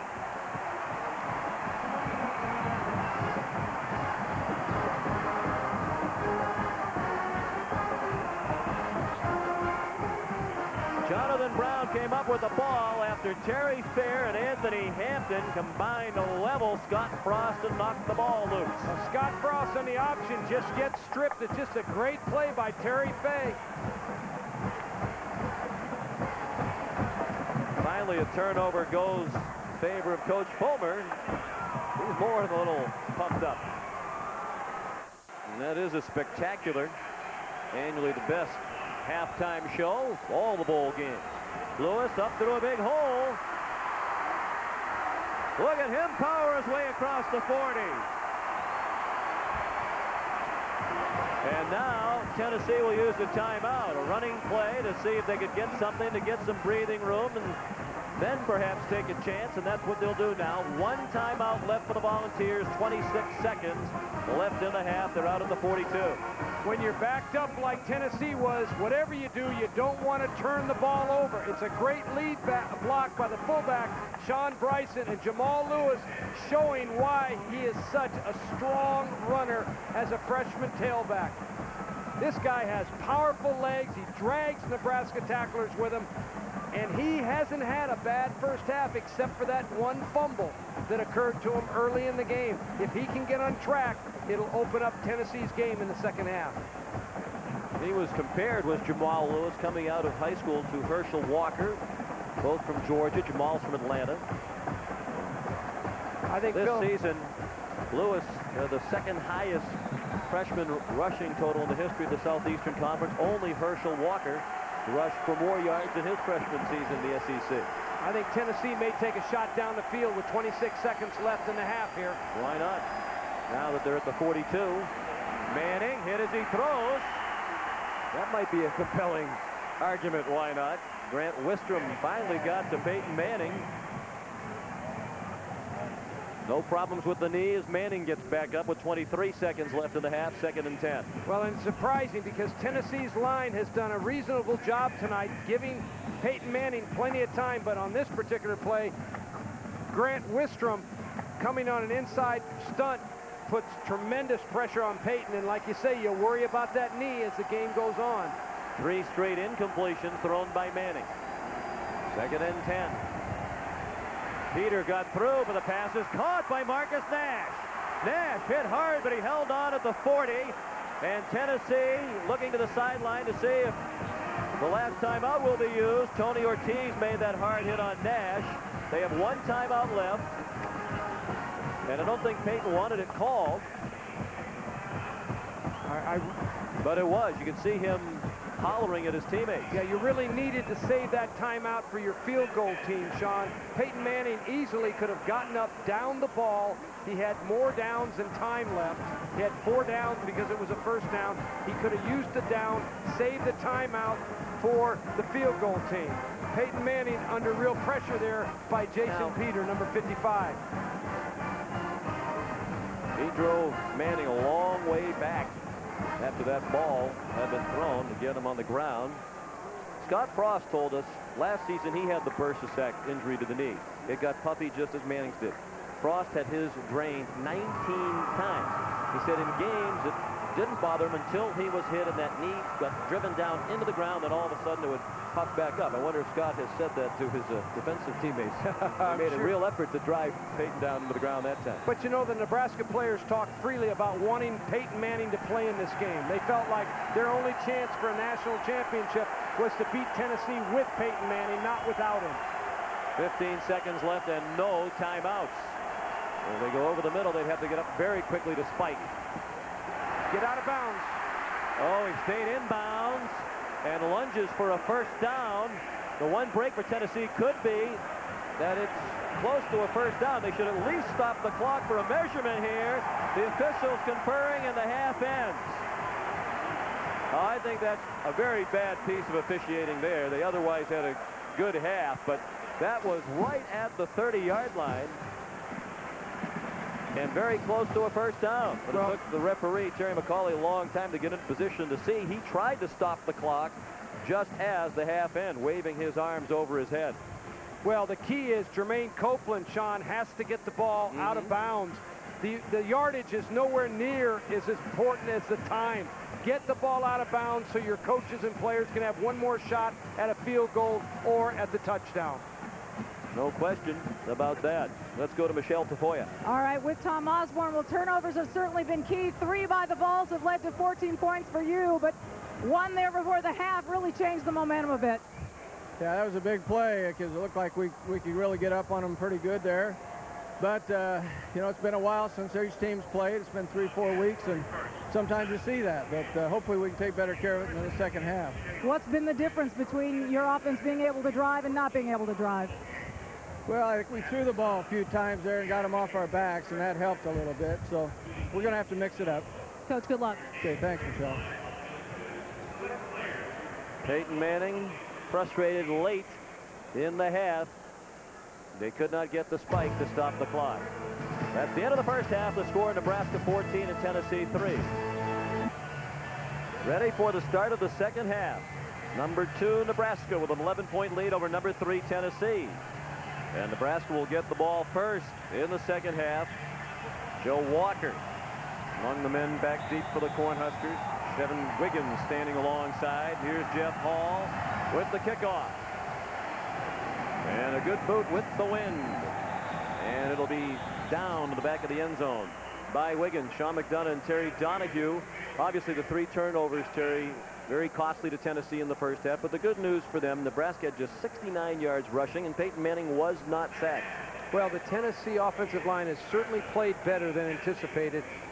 Tennessee's throwing the ball very quickly, though, and they only have 100 yards in total passing yardage. But the shocking thing is Tennessee has rushed for as many yards, more yards. They've rushed for 80. Nebraska only 69. They're the #1 rushing team in America. Nebraska on the ground on the first play of the second half, and Amon Green went out across the 25. Sean, during the last 2 years that I've watched Tennessee, I've never seen them play as good on defense as they're playing tonight. They are really doing an excellent job against this Nebraska offensive football team. Fewest yards rushing Nebraska has had in one game this season is 335. No opponent has held them under 335. It was Texas A&M that held them, quote unquote, to 335 in the Big 12 championship. Frost, a late pitch, but right on target. And Amon Green is out of bounds with a first down just across the 30-yard line. Chased out by Gerald Griffin. Here's a look at the first half stats. 3 turnovers, very costly to Tennessee. It led directly to the 14 Nebraska points. Well, and this is critical right there. And remember, Scott Frost has carried the ball 8 times in the first half for a .4-yard average. He's under a yard per carry, which is just a tremendous job by that defense. On 1st and 10, Green cuts back and lunges forward off the hit of Corey Gaines. The quarterback comparison, both with an impressive percentage, but as Terry mentioned a moment ago, the yardage totals aren't very high. No, they really aren't. I think Tennessee in this half will try to put the ball down the field a little further now that they believe they can protect. They proved that in the first half, that they can protect Peyton Manning. He's on the target tonight. He's on the money. He looks good to me. 5 or 6 hours a day in the training room for Peyton Manning have certainly paid off. His knee is held up well. Makovica rumbling into the secondary. Terry Fair trying to collar him, and finally he did at the 41-yard line of Tennessee. 24-yard gain for Joel Makovica, the junior from Brainerd, Nebraska.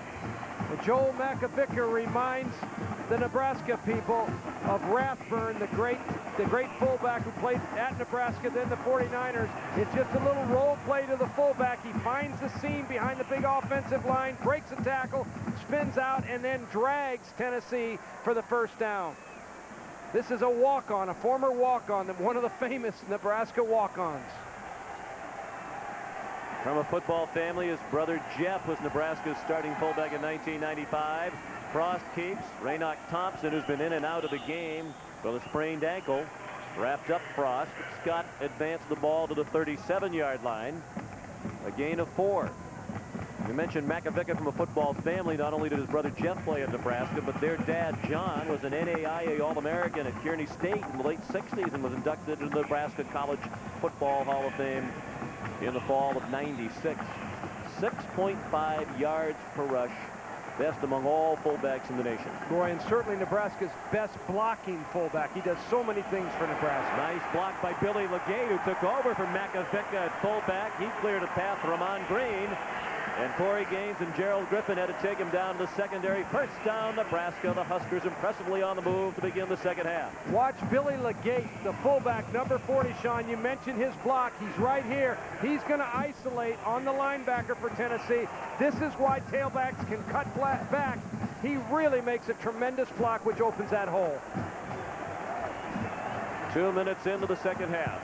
14-3 Nebraska. And one long drive in the first half, a 78-yard touchdown drive. They're marching here. That play goes to the 20 for Amon Green. Leonard Little and Corey Gaines combining to put the stop on Green. It seems to me like Tom Osborne and his coaches went in at halftime and said, hey, fellas, we've never had 69 yards rushing at halftime against anybody. We're going to go back out there and control the line of scrimmage and start to establish a running game. Already more rushing yards on this drive than they had in either of the first 2 quarters of the football game. Second down and 7. Out of the shotgun. They love quarterback draw out of the shotgun. And Frost is very close to a first down. Al Wilson and Leonard Little on the stop. Philip Fulmer seen there on the sidelines, got to be concerned. You know, you go in at halftime, you're in the ball game, you know your team's made some turnovers, some mistakes that has really hurt you in the ball game. You come out, you want to get off to a good start in the second half, and here Nebraska takes the opening kickoff and is really mounting a powerful drive. And I say power because they've kept it on the ground and they're knocking them off the ball right now, something they were unable to do in the first half. It is a first down. And historically, that's been the case. This Nebraska attack wears out the defense. After a while, it's harder and harder to stand up to the pounding from this relentless rushing attack.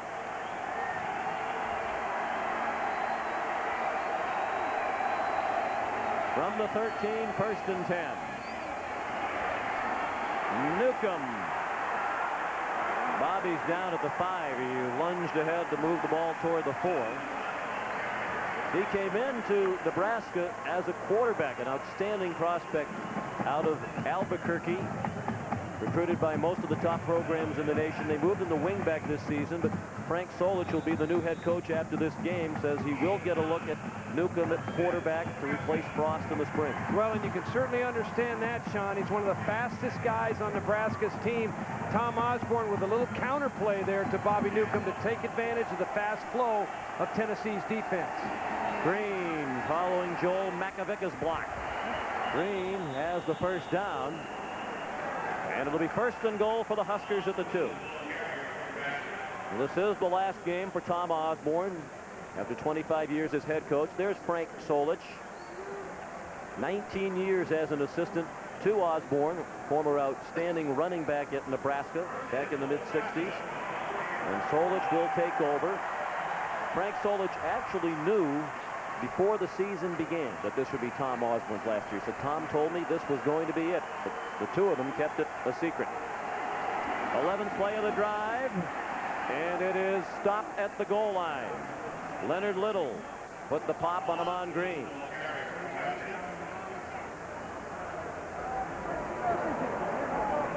Tom Osborne has a number of longtime assistants, but no lack of harmony on the staff. The rest of the staff members knew 6 years ago when Osborne made Solich the assistant head coach that really was Tom's way of designating Solich as the man he'd like to see succeed him. Well, and Tom said the timing for him to retire was perfect because he could help influence who his successor would be. The university president and athletic director agreed with the decision. Frost up and over and in for a touchdown. An impressive opening drive. Never mind the passes or the play action fakes. Nebraska goes back to its bread and butter. And they made that look easy.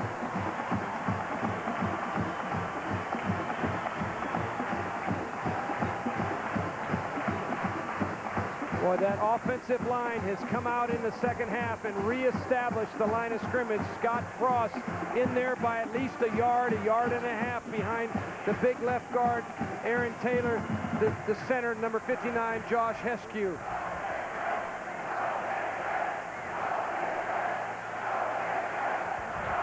Frost might have been shaken up. He's pointing to his left calf. Darwin Walker's going off, grabbing at the back of his neck. Sean, have you noticed how many Tennessee players have left the game already? One of the difficult things when you play Nebraska, they are so physical and so strong and so deep, they begin to just wear you out. Chris Brown on for the extra point. And it is good. An 80-yard drive by Nebraska to begin the second half. An impressive opening drive to begin the second half by Nebraska. And the lead is 21-3 for the Cornhuskers. Tennessee about to get the ball for the first time. In the second half, Cedric Wilson took Chris Brown's kickoff at the goal line. Nice moves to get across the 20. And now he powers out to the 27. Nice return by Wilson. Let's get an update on the condition of Scott Frost. Here's Michelle Tafoya. All right, Sean. Well, Scott is suffering cramps in both calves, but more in the left than the right. But he told me he's fine. Quarterback coach Turner Gill came over concerned, asking if they needed ice to rub those calves down. But the training staff said they didn't even need that. Back to you. On that drive, 12 plays, 80 yards, 74 of them on the ground. And the one pass, which the official score deemed the pass, was that shovel pass. They had 74 yards rushing on the opening drive of the half. It was 69 yards rushing the entire first half. Jamal Lewis out to the 29. A gain of 2 for the freshman. Sean, in visiting with Philip Fulmer this week prior to the game, he said one of the things that we have to do to win this game, we've got to answer when Nebraska scores. Nebraska's really tough when they get ahead by a couple touchdowns because they control the ball on you because they're a ground-oriented game, and so they consequently eat up the clock. Philip says we've got to come back and answer. This is an important drive. On 2nd and 8, and they show patience with the run, but it yields nothing that time.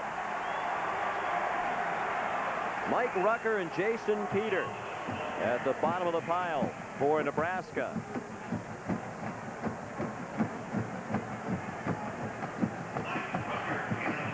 And it'll be 3rd down and 8.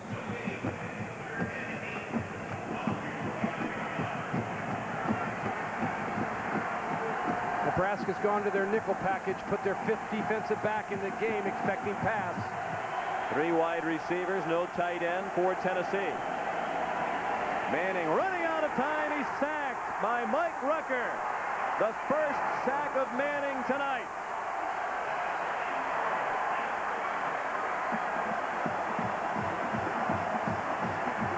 Mike Rucker, the left defensive end, number 84. He runs a little inside stunt move. He's the one that comes underneath, slips on a little crack in the Tennessee line there to sack Peyton Manning. Peyton just never had time to get that arm cocked and get the ball down the field. Now Chris Hogue with his worst punt of the night. But he did get a good bounce. Hogue averaged 61 yards per punt on 3 punts.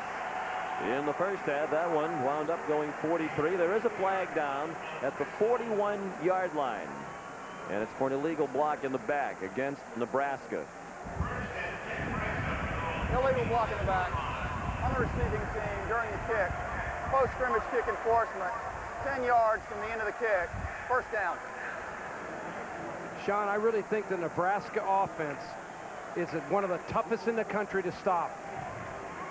Back in a moment.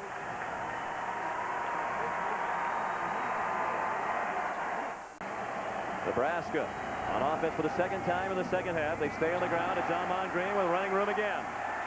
Out to the 35. Terry, obviously just before the break, you didn't have a chance to finish your thought about the Nebraska offense. Well, Sean, I was making the point it's such a tough offense to stop because they run 1-back, 2-back, 3-back offense. They have multiple formations, an option game, a power game with their tailback, a trap game with their fullback, a mobile quarterback, and all of a sudden they just stress you on defense until you come apart. And you couple all that with some quality play-action passing. It's just hard to defend it.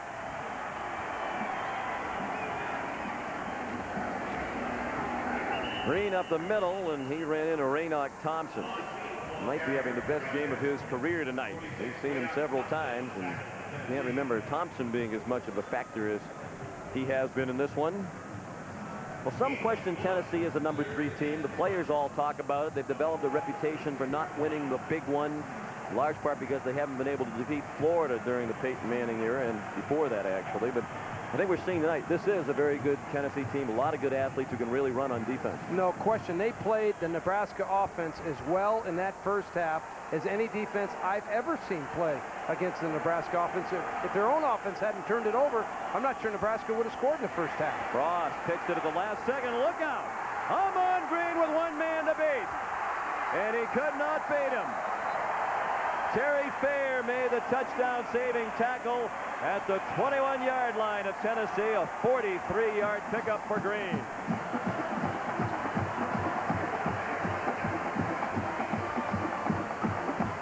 Scott Frost is the master, the magician with running the option play. He comes down the line of scrimmage here. He gets the ball pitched. Sometimes he never even looks. This time he does. He lays it off perfectly. Makovica leading the way, and Amon Green, the speedster, gets a crack in the defense and then just turns it downfield. He now has 113 yards rushing. Makovica weaving his way to the right. A gain to the 17. 4-yard pickup. Ron Green and Leonard Little made the tackle. So that's 12 straight games now with 100 yards rushing or more for Amon Green. And I think you have to ask yourself, what is the difference in this second half as compared to the first half?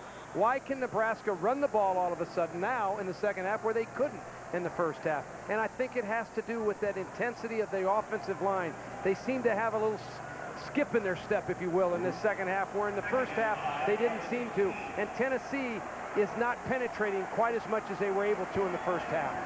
Green up the middle. A lot of tired-looking arm tackles from the defensive front now for Tennessee. Corey Noel had to come up from the secondary to help Corey Terry, the defensive end.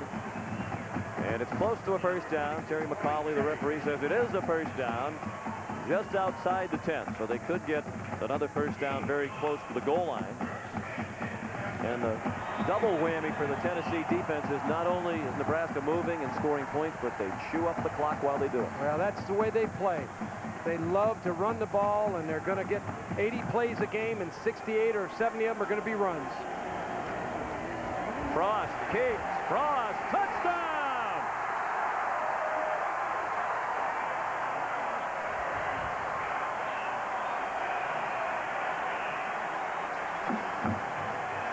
He might still be cramping up a little bit. You saw him trying to stretch as he went into the end zone.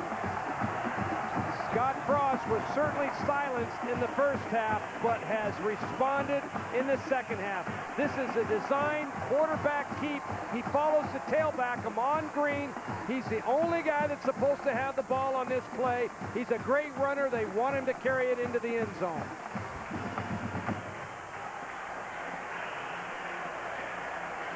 Frost had a Nebraska record 19 rushing touchdowns during the regular season. That's the school record for quarterbacks. And he has 2 tonight. Don't count on the stats since bowl games do not factor in. That run went 11. It's 28-3. The Cornhuskers starting to make a statement. Sean McDonough with Terry Donahue, Michelle Tafoy, and Ed Cunningham. Delighted to have you with us for the FedEx Orange Bowl from Miami. Nebraska has taken control, leading by 25. Still 5 minutes left in the third quarter.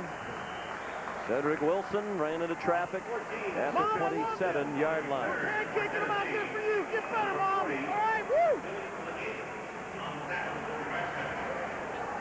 Once again, folks, we remind you that the Chevrolet Scholarship Program is in effect tonight, and later in tonight's game, we will be giving you the Chevrolet Players of the Game.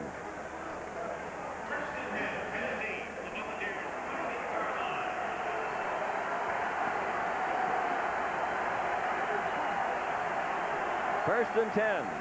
Tennessee needs to do something, and they need to do it quickly.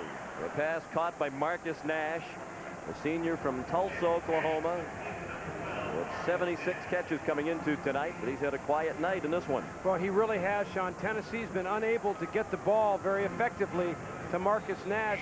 One of the adjustments Tennessee has just made, they went to the shotgun that time. They've not been in the shotgun very often, but the pressure is starting to mount on Peyton Manning, and they're trying to get him off the line a little bit. From the 32, 2nd and 6. A lob looking for Nash. He has it. And he's across midfield. Erwin Sweeney made the tackle. They had one-on-one coverage. And Nash has a 20-yard gain in his 4th reception of the night. Well, this is a great job. Marcus Nash getting off the bump and run coverage of Erwin Sweeney, the freshman, number 16. And Peyton Manning lays this ball up beautifully. Nash goes up, tremendous concentration. Peyton Manning here under rush. They got him on that knee a little bit. Jay Foreman hit him after the ball was gone. Jamal Lewis off right tackle, found the hole.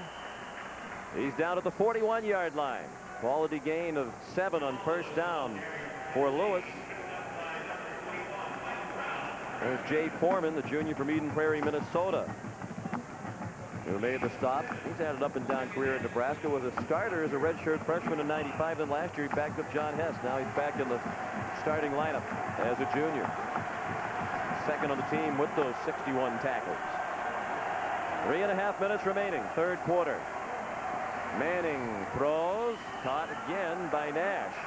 No, incomplete now, say the officials. And Nash was wide open, with the throw a bit errant. Well, I think this is what Tennessee has to try and do, is get the ball upfield more. I know early in the game they wanted to hit the short passes, but they need to drive those defensive backs off Marcus Nash. That ball just went right through his hands. Peyton Manning has been plagued all season long with drop passes by his wide receivers. And I take back what I said about that being an errant throw. Nash slipped, and that might have hurt his chances of catching it. Manning throws short of Jermaine Copeland. Now it's 4th down and 4, and down by 25. I don't think Philip Fulmer has any choice here, Terry, other than to go for it. Grant Wistrom, the great defensive lineman, the Lombardi Trophy winner, he has been quiet in the first half, but he's starting to turn it up, and he's a guy that just gives you great second effort all the time. He's always working at getting to the quarterback. Big play here for Tennessee as they cling to hopes of a comeback. 4th and 4, blitz, caught, first down. He had the forward progress beyond the marker as Eric Warfield put the collar on Jermaine Copeland, but it is a first down just inside the 37-yard line. Jermaine Copeland just ran right down the field, turned around and stopped, and Peyton Manning threw the ball right at him. It's a great throw. He hits him right between the numbers. You can watch him in the slot. He just turned around. The ball's there on time. Copeland gets the first down. Clock down to 3 minutes and change remaining in the 3rd quarter. Lewis close to another first down. He had one man to beat. He was gone. Instead, it's a gain of 9. And it'll be 2nd and 1 at the 28-yard line of Nebraska. Well, Sean, that was a nice cut by Jamal Lewis, the freshman tailback. He made a couple Cornhuskers miss there. He is a powerful runner. We're looking at a guy I think will be the next Heisman Trophy candidate at the University of Tennessee as he gets a little more experience, a little more maturity. He has 67 yards rushing tonight on 13 carries. He gets the handoff again, burst through the hole, ran into his own man, and that might have prevented a touchdown. Instead, he's down at the 5-yard line. Tackled by Eric Johnson, a reserve linebacker. 23 yards on the rush for Lewis, and the Volunteers are on the move. But Jamal Lewis on the isolation play finds a crack in the Nebraska defense. He will go ahead and cut this ball back, and he's going to run in to Jermaine Copeland. Number 6 is right in the way. He makes the tackle, or at least prevents the touchdown for sure. Hold him down long enough for Johnson to make the stop. 1st and goal at the 5. Manning looking in the end zone, running out of time, throws, touchdown! Peerless Price with the reception for the Tennessee score. And it appears they will go for 2. You saw Manning holding up the 2 fingers, and the sideline held up 2, looking back at the offense.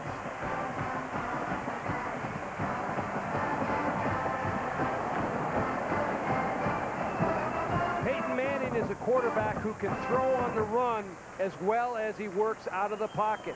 Tennessee does a good job. They get him away from the pressure of Nebraska by sprinting him out, buying him time enough to find the open receiver. It's amazing how much better Peyton Manning's knee is in just a couple of days. We watched them practice that play a couple of days ago, and he really hobbled as he rolled to his right. Tonight, no sign of any hit. Sean, it's amazing. I didn't think he was healthy for the ball game, but he clearly is.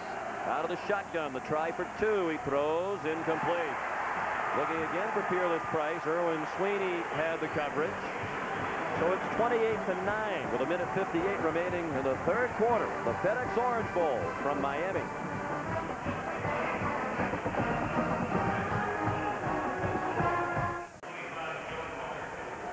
Back in Miami at Pro Player Stadium. The 2nd year, the home of the FedEx Orange Bowl. And Smokies here for the first time since 1968. That's the last time the Balls were in this game. This is their 4th appearance in the Orange Bowl overall. They're 1-2 coming into this one. Good kickoff by Jeff Hall with the wind, and Chevin Wiggins had to down it. Well, we want to thank Captain Larry Chambers and the entire crew of the Goodyear Stars and Stripes. If you want to learn more about the Goodyear blimp, check it out on the internet, www.goodyear.com, and click on at the controls. Now it is official. Everyone has a website. The Tennessee scoring drive, 9 plays, 72 yards. Jamal Lewis, the main man. And they scored relatively quickly. I thought at this point, Terry, they might even try an onside kick. I know there's more than a quarter to go, but the way Nebraska is holding on the ball and eating up the clock, they need plenty more big plays to the Volunteers. Well, there's no question about it, but Sean, you're scared to death to onside kick, because if you don't get it, you're giving Nebraska such a short field to operate into, and it's hard enough trying to stop them when they have to go 80 yards. D'Angelo Lloyd, the injured player. He's a true freshman from Charlotte. John Chavis, the defensive coordinator, tells us he is an outstanding prospect. He has great speed off the edge. Unfortunately, not as much speed to the sideline as a result of the injury. Tomorrow, the legend rides again here on CBS. The Magnificent Seven, the greatest Western of all time.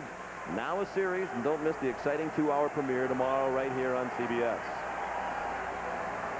Frost hands off. Amon Green. Terry Fair in pursuit at the 40. And Fair took him down at the 32-yard line. 47 more for Green. Watch Aaron Taylor, number 67, the left guard. He'll come down and crush the Tennessee nose guard. That creates a huge opening in the defense that allows Amon Green to get through it. The Nebraska offensive line has really come to play in the second half. The veteran group, they'll lose 6 of their top 7 offensive linemen to graduation. So that'll be the first major challenge for Frank Solich as he takes over as head coach. Joel Makovica banged down to the 25. That's a gain of 8. Nebraska had 69 yards rushing in the first half. They now have 271 for the game. And the last 2 runs, Sean, have come right behind the center. Josh Heskew, number 59, and Aaron Taylor, 67, the left guard, along with Fred Pollock, 73. They run again to the left. And Green is close to another first down. He appears to have it at the 22-yard line, under a minute remaining third quarter. Now you start to wonder if it stays this way, if Nebraska builds on the lead, what is happening to minds of pollsters in the AP poll and in the coaches poll. I think Tennessee has proven, despite the score, it's worthy of a very high ranking. They're certainly one of the best teams in the nation, and Nebraska is starting to take firm control, something Michigan never did yesterday. Touchdown, Amon Green. Flag down at the 3-yard line.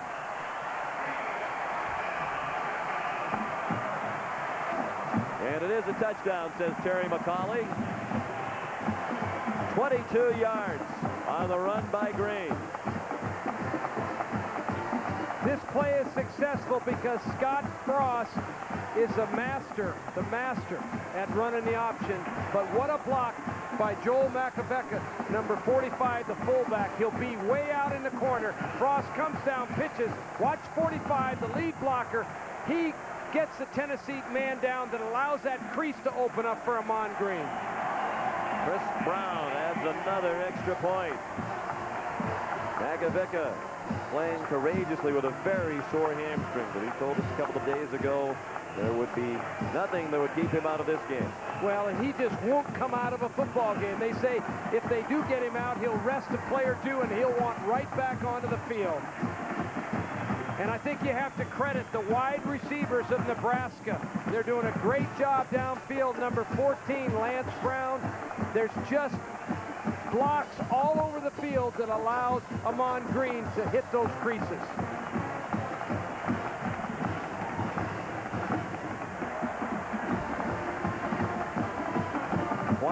Seconds remaining in the third quarter. There's Aaron Taylor, the outstanding left guard in his final game in Nebraska. Sean, what you have to do now if you're Tennessee, Phil Fulmer's got the toughest job on his hands. He's got to get his team over here, and he's got to say, hey, listen, fellas, we've got to keep competing. We're playing against a great football team. We've got to show our stuff now in the fourth quarter. We've worked hard. We've had a great season. You look back, Tennessee's been in sudden death ever since they lost the Florida game. Every week's been sudden death for them. Now they've got to sit in there and be competitive and just not get run out of here. Sudden death because they knew after the one loss to Florida, if they wanted to win the SEC championship, which they said is their main goal, and be in the alliance, which has eluded them in recent years, they needed to win out. So every game had that sense of urgency, and Coach Fulmer's team did run the table to earn him a contract extension announced a couple of days ago through the year 2003 with a hefty pay raise. He'll make about $750,000 per year over the course of that contract. Well, it's amazing what's happened to contracts in college football. Said that as if you might ponder going back. No. Darden out to the 30-yard line. 22-yard return. Well, Philip Fulmer doesn't get much attention around the country. And believe it or not, he does have some critics in the state of Tennessee. But all he's done is become the winningest coach of all time by percentage among those with a minimum of 5 years coaching. Phillips in his 6th. And Tom Osborne is number 2. I think Philip Fulmer is a very underrated, underappreciated at times coach at the University of Tennessee, and primarily because of the Florida series. That's been the series that he's just not been able to get over the hump with. Just a couple of wins against the Gators. He would be a fully beloved figure in the state of Tennessee. Lewis tackled from behind by Jason Peter. Terrific play by Peter when it looked like Lewis was ready to break away. You wonder if the Vols are going to go without a huddle now. They won't have time, it seems, to get another play off in the third quarter. They do not. The third quarter dominated by Nebraska. The Cornhuskers trying to make a statement for the national championship. End of 3, 35-9 Nebraska. We'll return to the FedEx Orange Bowl after this message and a word from your local station. Well, back in Miami and an artist at work. Tom Osborne and Peyton Manning, each in his final game at his respective university. Manning throws very short out to the 34-yard line, perhaps the 35, a gain of 2. Well, it used to be people would talk in college football about if you rely on the run, you can't score quickly. That's one of the weaknesses. Well, we saw 21 points in a blizzard of rushing yards. Unbelievable performance in that third quarter by Nebraska. No question about it. What's interesting is why has it happened all of a sudden? And I think one of the reasons Tennessee's not tackling as well this half as they did in the first half. Nebraska had 227 yards rushing in the third quarter. Jamal Lewis chopped down short of a first down, about a yard short. Brandon Harrison, junior from Gainesville, Texas. Backup quarterback made the tackle. He's in his first year at Nebraska as a junior college transfer. On Mays down 35-9 with 14 minutes left.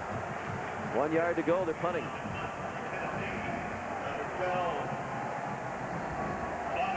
Bobby Newcomb waiting for the punt from Chris Hogue. Well, they're offside and then some. Grant Wistrom very anxious. Coming around right end. Question is, was he drawn off? Ball start. Yes, he was. On the offense. 5 yards. Just look down. And Wistrom said it would be just awful. He couldn't imagine what it would be like if Nebraska did not win Tom Osborne's last game. And his teammates and Grant himself delivering a big performance tonight.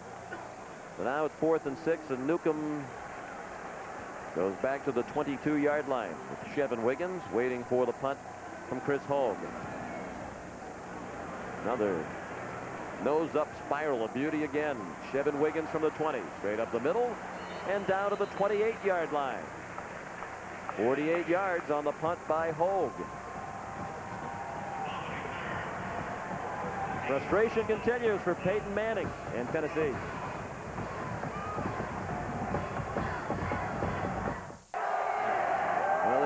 to sense it in the Nebraska section. And in the Tennessee seating areas as well. You make that observation because a lot of the Volunteer fans have left. Jay Sims in at I-back. Back to the line of scrimmage, and that's it. Here's Michelle. Well, guys, Mike Osborne, the oldest of Coach Tom Osborne's 3 kids, is down here on the sidelines with a handheld video camera documenting his father's last game. He told me right now he's just really focused on the game, but if it keeps going like it's going, he's bound to get nostalgic, and he's sure his dad is too, guys. And as was mentioned before the game, the biggest reason Tom Osborne wanted to step aside now was his family. He admits that his wife Nancy more or less raised their children by herself. He was putting in 17-hour days coaching football. Sheldon Jackson tackled by Corey Gaines. A rare pass here in the second half called by Coach Osborne.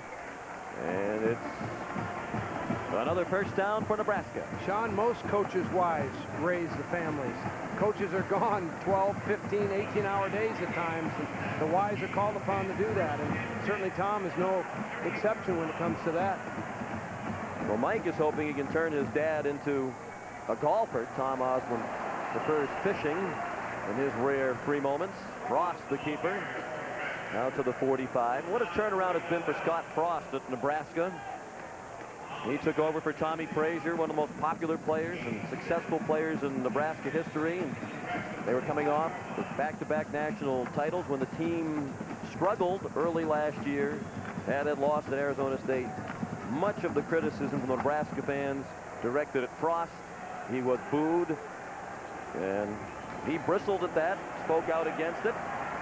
Now he has been embraced, but you get the sense talking to him, he still remembers the boos too. Well, there's no question. Scott Frost made a poor decision out of high school when he chose Stanford because he didn't fit in the Stanford offense. Stanford's a great school, but he didn't fit there. He wanted to play for Bill Walsh, but he didn't have the kind of throwing arm you needed. He made a great decision when he decided to come back home and get into this offense because he's a dominant player in it. He was the backup to Steve Stenstrom for 2 years at Stanford, 2 losing seasons. He wanted to go back where he knew he would play on a winning team and be a key member. Frost close to another first down at the Tennessee 37-yard line. Nice blocking by Jeff Lake. The wide receivers really are glorified blockers in this offense. Boy, they do a tremendous job on the perimeter with those blocks. Scott Frost running the option to perfection. He loves to keep the ball and hit the crease in the defense. The big red machine right now is starting to roll.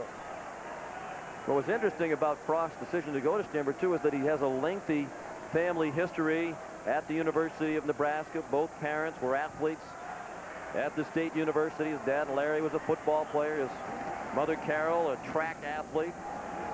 Mother Carol won the discus in the Pan Am Games in '67, went on to the '68 Olympics. Now, Scott's a great student as well, and, you know, he talked about wanting to get the education at Stanford and wanting to just kind of get away from Nebraska, try something new. Interesting about Carol Frost, she remains involved in sports in football. There's Larry Frost and Carol. Larry Frost is the head coach at the high school which Scott Frost attended in Wood River, Nebraska. And Carol Frost is an assistant coach. She coaches the wide receivers and the defensive ends. And the other day, when most of the mothers of the Nebraska players went to the Seaquarium here in Miami, Mrs. Frost said she'd rather stay in the hotel and watch the NFL playoff games. And that's what she did. Frost on the carry. Close to a first down at the 28. Deion Grant made the tackle. Well, you can see Scott Frost, when he has the ball in his hands, he's following Amon Green, the tailback here. This is a design keep. Amon Green blocks the linebacker, and there's a hole in the defense for Frost. And he's like having another tailback in the backfield. You're talking about a guy that weighs 220 pounds. He's strong, tough. He's got it all, except he's not a great thrower. Has an awkward motion, which undoubtedly Bill Walsh would like to have worked with had Scott stayed there, had Bill Walsh stayed at Stanford for that matter. But he is effective despite the throwing motion. No question, he's thrown for over 1,000 yards, mostly with play-action type passing. He's going to play in a couple of the postseason senior all-star games, and while he would like to play some quarterback to prove that he is one of the best quarterbacks in the country, he realizes that he probably should play defense, because if he has a future in the NFL, and many think he does is as a defensive back. He reminds me of Nolan Cromwell, the great option quarterback from Kansas who had a wonderful pro career. That's who he looks like. On 4th and 1, Frost. The pitch to Green, and it's a loose ball. Leonard Little ran by it. Now it's picked up, and you cannot advance that pitch. But Darwin Walker recovered, and didn't really matter because it was 4th down anyway. Tennessee was going to get the ball, and they have it at about the 32. Terry Fair, number 13, the defensive back from Tennessee, does a great job. He makes the quarterback pitch this ball. He stretches it, then all of a sudden the ball's pitched. The lead back, Amon Green, had gotten ahead of him a little bit, and Frost didn't get it done. And the coaches, Frost, upset about an opportunity gone awry.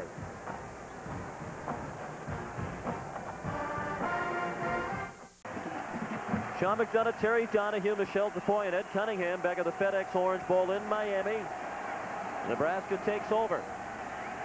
9:14 remaining. Manning's pass incomplete. Here's Ed Cunningham, a Hall of Famer, better known these days as Peyton's dad. We're here with Archie Manning. Archie, I know it's not how you wanted it to turn out, but can you talk about the emotions you're feeling right now? Well, you know, I hate to see them lose. Nebraska's a great team and all, but in a way, I hate to see it come to an end for Peyton and all his buddies that are seniors, because it's been a great ride for them. I'm sure they'd like for the night to be better, but this is a great team, and it's been a great experience for them. It's been a great experience for the Manning family. We've had a wonderful time. Take a short break for the play.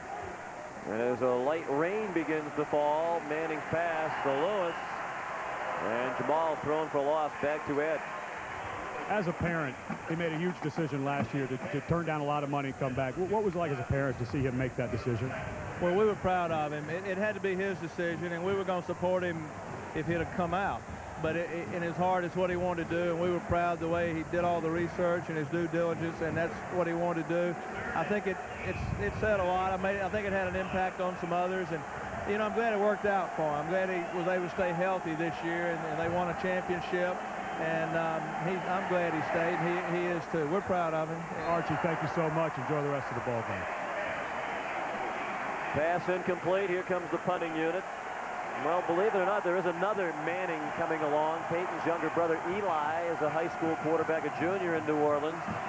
Some say at that stage of his development, he's better as a junior in high school than Peyton Manning was, and if that's the case, it's a frightening prospect. But Eli already very highly recruited. No question about that, Sean, but if he is, he's something special, and I'm sure he is. But Peyton Manning, he represents everything you like about college football. Everything. I can't imagine having a more complete player and person than this guy is. You can't carry yourself as a college athlete with any more class or dignity, grace than Peyton Manning has. 39-yard punt. Back in a moment.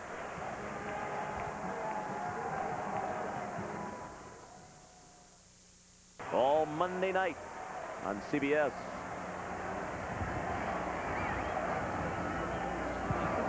Newcomb takes the pitch. He can fly. He's still flying. Flag down to the secondary. Newcomb inside the 25 and down to the 16. An important flag, perhaps, for Nebraska and for Michigan, because you wonder, Terry, if people look at comparative scores, if 35-9 isn't enough to sway some, would 42-9 be enough to sway some? And I think that's why the Frost family, for example, was so agitated in their reaction to that failed 4th down. They know every point could be crucial. No question about it. That turnover that Scott Frost had on that option play, now this big play called back again, it probably will influence some voters one way or another. Eric Anderson, number 70, the big right tackle, he hustles down the field after trying to make his block, and on the pitch play, Bobby Newcomb comes down the sideline, and Anderson, right in the back there, pushing in the back, gets called and brings that play back. Good call. It was a good call. They saw it right. They've done a very good job tonight, these officials from the Atlantic Coast Conference. Eric Anderson, number 7 on Deion Grant, the defensive back for Tennessee. And it's the officials right there on the spot. You hate to bring a play back like that, but that's what happens. Walked off from the spot at 2nd down and 6. Huskers at their own 38. Frost, the pitch to Green, running room in the corner. He's into Tennessee territory, down at the 47-yard line. You know what's interesting too, Sean? The Nebraska offense, you could only run this style of offense in certain atmospheres. There's a lot of places around the country you can't run this offense. The fans don't like it. It's not wide open enough in some people's mind because it's so run-oriented and people want to throw the ball. But this offense is perfect for Lincoln, Nebraska. They love it. All they do is win, set a 5-year record for the best record in the history of college football with it. Makovica dancing through traffic. Look at Frost hustling downfield to throw a block. Torrey Noel made the tackle with a 37, first down, Nebraska. The physicalness of the Nebraska offense has just worn Tennessee down in the second half. Tennessee played tremendous defense in the first half, but now that powerful offensive line and that relentless attack by the Big Red is just wearing them down, and they've had a lot of injuries as well on defense. A lot of players have left the game. Jay Sims back in at I-back. Here he goes. Almost went the distance. Dion Grant made the tackle. 14 for Sims. He is the I-back. Amon Green is 1 yard short of the Orange Bowl rushing record with 204 yards tonight. Well, I think it's safe to say if Amon Green gets back into the game, he'll get that Orange Bowl record the way these holes are beginning to really open up against the Tennessee defense. The true freshman, Pharrell Buckhalter, is in it. I-back now. And Frost might be changing the play. 5 on the play clock. Here's Buckhalter. Fresh legs, driving down inside the 15-yard line. Unprecedented run of success for this senior class, the recruiting class of 1993 for Nebraska, the 48-2 record, the best ever. 2 national titles, perhaps a third. 3 conference titles and a perfect record at home. Other than that, they didn't do much. Sean, the offense is overpowering. It might be easier to stop the Big Red Army of China than the Big Red Army of Lincoln, Nebraska. Green needs a yard to tie the record. That looks like a gain of 2. Jonathan Brown made the stop. That is a 2-yard gain officially for Green, and he now has the Orange Bowl record for rushing yards in a game, 206 on 29 carries, breaking the mark set by Roland Sales of Arkansas against Oklahoma in the 1978 Orange Bowl.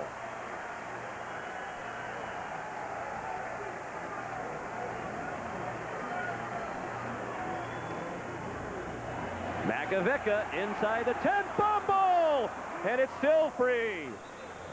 And you wonder, not to overly dramatize the point, if that could be a national championship saving recovery for the Cornhuskers. If every point matters and votes are being swayed based on comparative scores and the like, then this is big. You watch the power and the precision of the Nebraska offense, and it's unmatched in the country. No one has an offensive team as powerful as this one. They just don't. Michigan certainly has a top-ranked defense, the best defense in the country. Frost scores another touchdown. His 3rd of the night.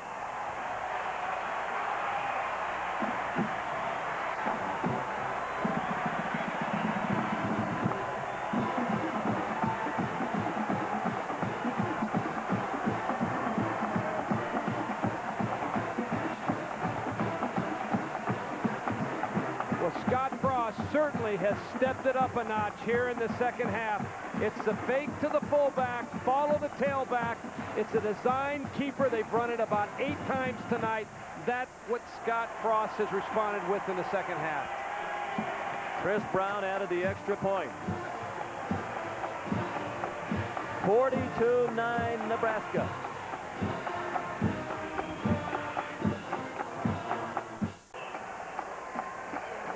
Three touchdowns tonight for Scott Frost. 42-9 for Nebraska. The question becomes, is it enough to get the Cornhuskers a piece, at the very least, of the national championship?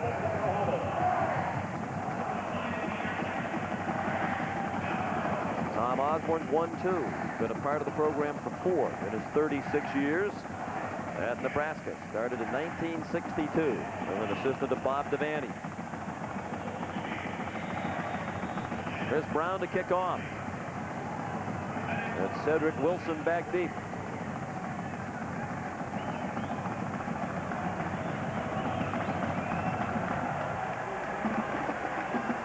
Good kick with the wind.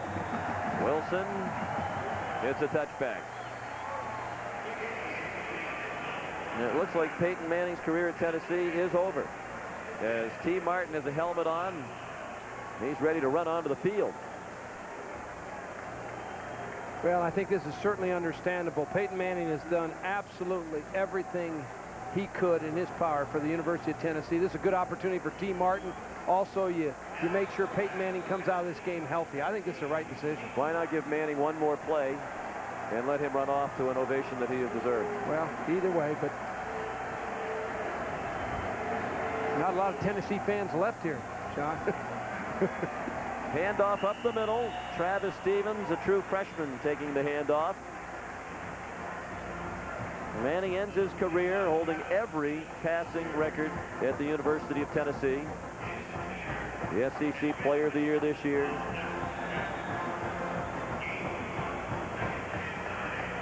And he ranks #1 all time in the SEC in completion percentage and completions and in lowest interception ratio. And you know he hates ending his career like this. He's such a fierce competitor. Martin over the middle to Sean Bryson. Well, the point was made at the top of the telecast. He might have cost himself some money because he didn't come out last year. I think he could care less about that. He's going to make more money in all likelihood than he'll ever need. That's right. And he came back because he wanted to be a senior in college and experience the entirety of what that entails as a student and as an athlete. You know, Sean, you're right. He came back for all the right reasons. Things didn't work out exactly probably as he would have wished, but that's life, and you learn something there too. That's all part of the experience, and he talked about the experience. That's why he came back. He wanted to continue with his college education and with that experience. Let's turn our attention to the larger issue now. Who is #1? The best team in the nation. This situation again cries out for a playoff because it's obviously difficult to choose either team. Whichever team is not the national championship is going to feel that it is shortchanged with good reason. Here's the statistical comparison.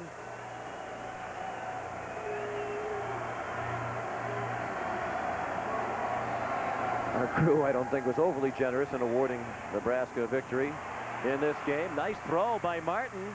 And Andy McCullough's running free in the secondary. You know, much was made that Michigan played a tougher schedule, but I think as we look at the bowl game results, Terry, the Big Ten might have been exposed for not being as strong as people said it was all season long. The Big Ten really struggled in bowl games, 2 and 5, including Michigan's victory.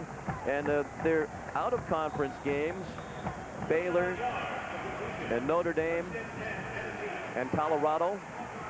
Beginning of the year, that looks tough, but Notre Dame had a disappointing year. Colorado had a very disappointing year. Baylor was not a very good team.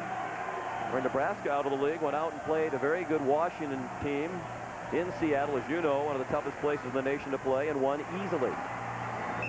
Well, I think if you're one of the AP 70 writers who are going to vote on this decision, or one of the 62 coaches who vote in the coaches poll, you've got to really sit down and think about this, because it would be a, you know, in many ways, to me, a tragedy if Brian Griese and Charles Woodson, you know, you look at Griese, the road of a walk-on to MVP in the Rose Bowl, Woodson, the Heisman Trophy winner. If they don't get a share of the national championship, there's something wrong. They did everything they were asked to do. But at the same time, Scott Frost and Joel Makovecka and those guys, they did everything they were asked to do. Yes, they did. Martin lost his helmet, and he is sacked, and there is a flag thrown in the secondary. It's the second sack of a Tennessee quarterback tonight. 2:04 remaining. Nebraska leads 42-9. And the officials confer about the penalty.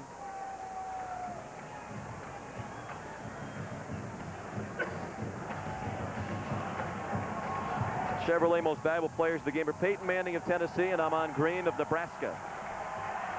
Chevrolet will donate $1,000 to each school's general scholarship fund to reward outstanding students for their academic achievements and to assist those in financial need. Could also be Amon Green's last game. He told us the other day he's not certain he'll come back for his senior year. Penalty against Nebraska. Well, I think if these two teams play, Michigan and Nebraska, Nebraska would be the favorite. Remember, we listened to a radio program here in South Florida today, and who cares what the odds makers say, but they called out, and the odds maker said Nebraska would be the favorite in the game by about a touchdown. That doesn't matter. But I think both teams are great on defense. You have to say Nebraska has an edge on offense. Well, that might be, but Sean, I have my own personal beliefs, and I really think that the national championship should be shared by these two teams. That's just what I believe. I remember in '90, Colorado, Georgia Tech, they shared it. I agree with you, by the way. 91. I'm just saying, I know you for do. those who awarded the thing to Michigan after they won yesterday, that really shortchanges this Nebraska team. That's just and, not. I agree with you. They both deserve it. One, if it isn't a split, somebody is going to be deservedly very upset. I remember in '91, Miami, Washington. I had a vote in the coaches poll in '90 and '91, and I voted both teams in the first place. And you know, I just think you better weigh it, because for a national championship is such a special thing to players and coaches. It means so much. T. Martin can really run. He's inside the 5 with 1:02 remaining, an 11-yard gain. Well, it's up to the voters now. Each team stated its case over the last 2 days.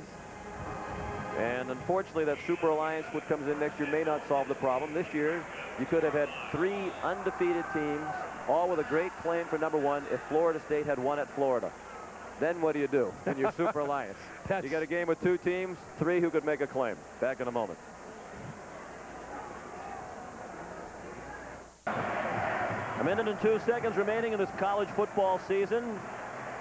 Husker Illustrated has proclaimed Nebraska #1. First and goal from the 3. T. Martin into the end zone. Touchdown, Tennessee. Andy McCullough.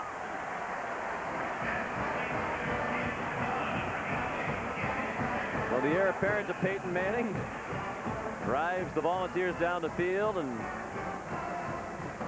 final act for Grant Wistrom and Jason Peter at Nebraska, it seems, will be to give Tom Osborne a bath.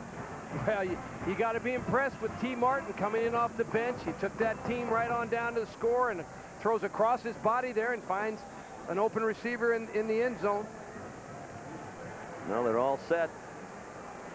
I'm telling you, that is cold when you get that little shower there, but you love every second of it. Now the try for 2. Martin was 4 for 4 on that drive. He swings it out, and there's the 2-point conversion for Travis Stevens, the true freshman from Clarksville, Tennessee. 42-17, Nebraska.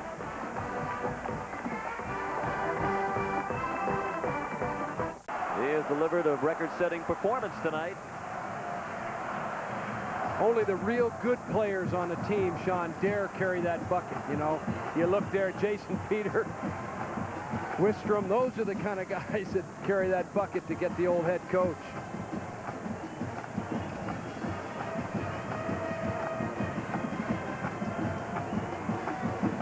Looks like they're trying to give him some sort of a championship cap, and Tom said, that's okay, I like the one I'm on.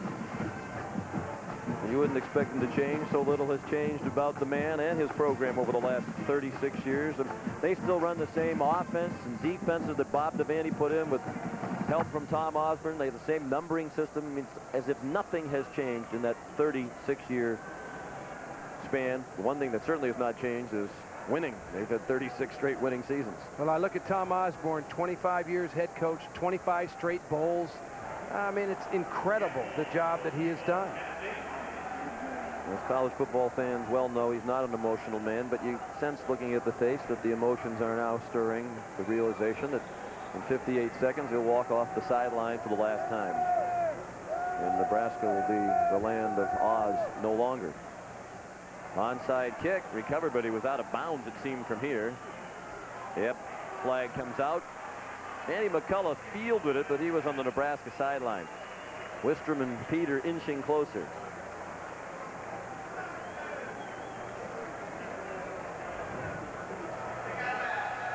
certainty. Penalties decline. First down.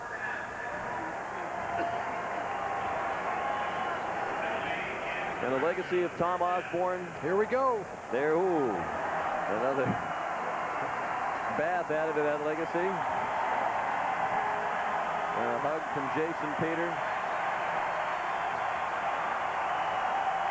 And you can say what you want about the decisions he's made relative to some players over the years, but by and large, the vast majority of Nebraska players have been outstanding in the classroom, outstanding in the community. They have had some problems off the field. Some have questioned Osborne's decisions in that realm, but you can't deny that he does care unbelievably about his players, and they return that affection. No question about it. And there's not a program in America that hasn't had some form of problems. Nebraska isn't any different than anybody else when it comes to that. Clearly one of the great coaches of all time. And he's 20 seconds away from the career-ending victory. Only fitting that it would end with a victory and perhaps a national championship for Tom Osborne. He leaves us with 255 wins.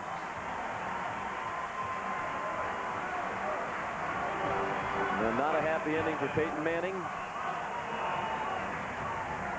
as he heads toward the NFL. Tom Osborne heads for a fishing pole.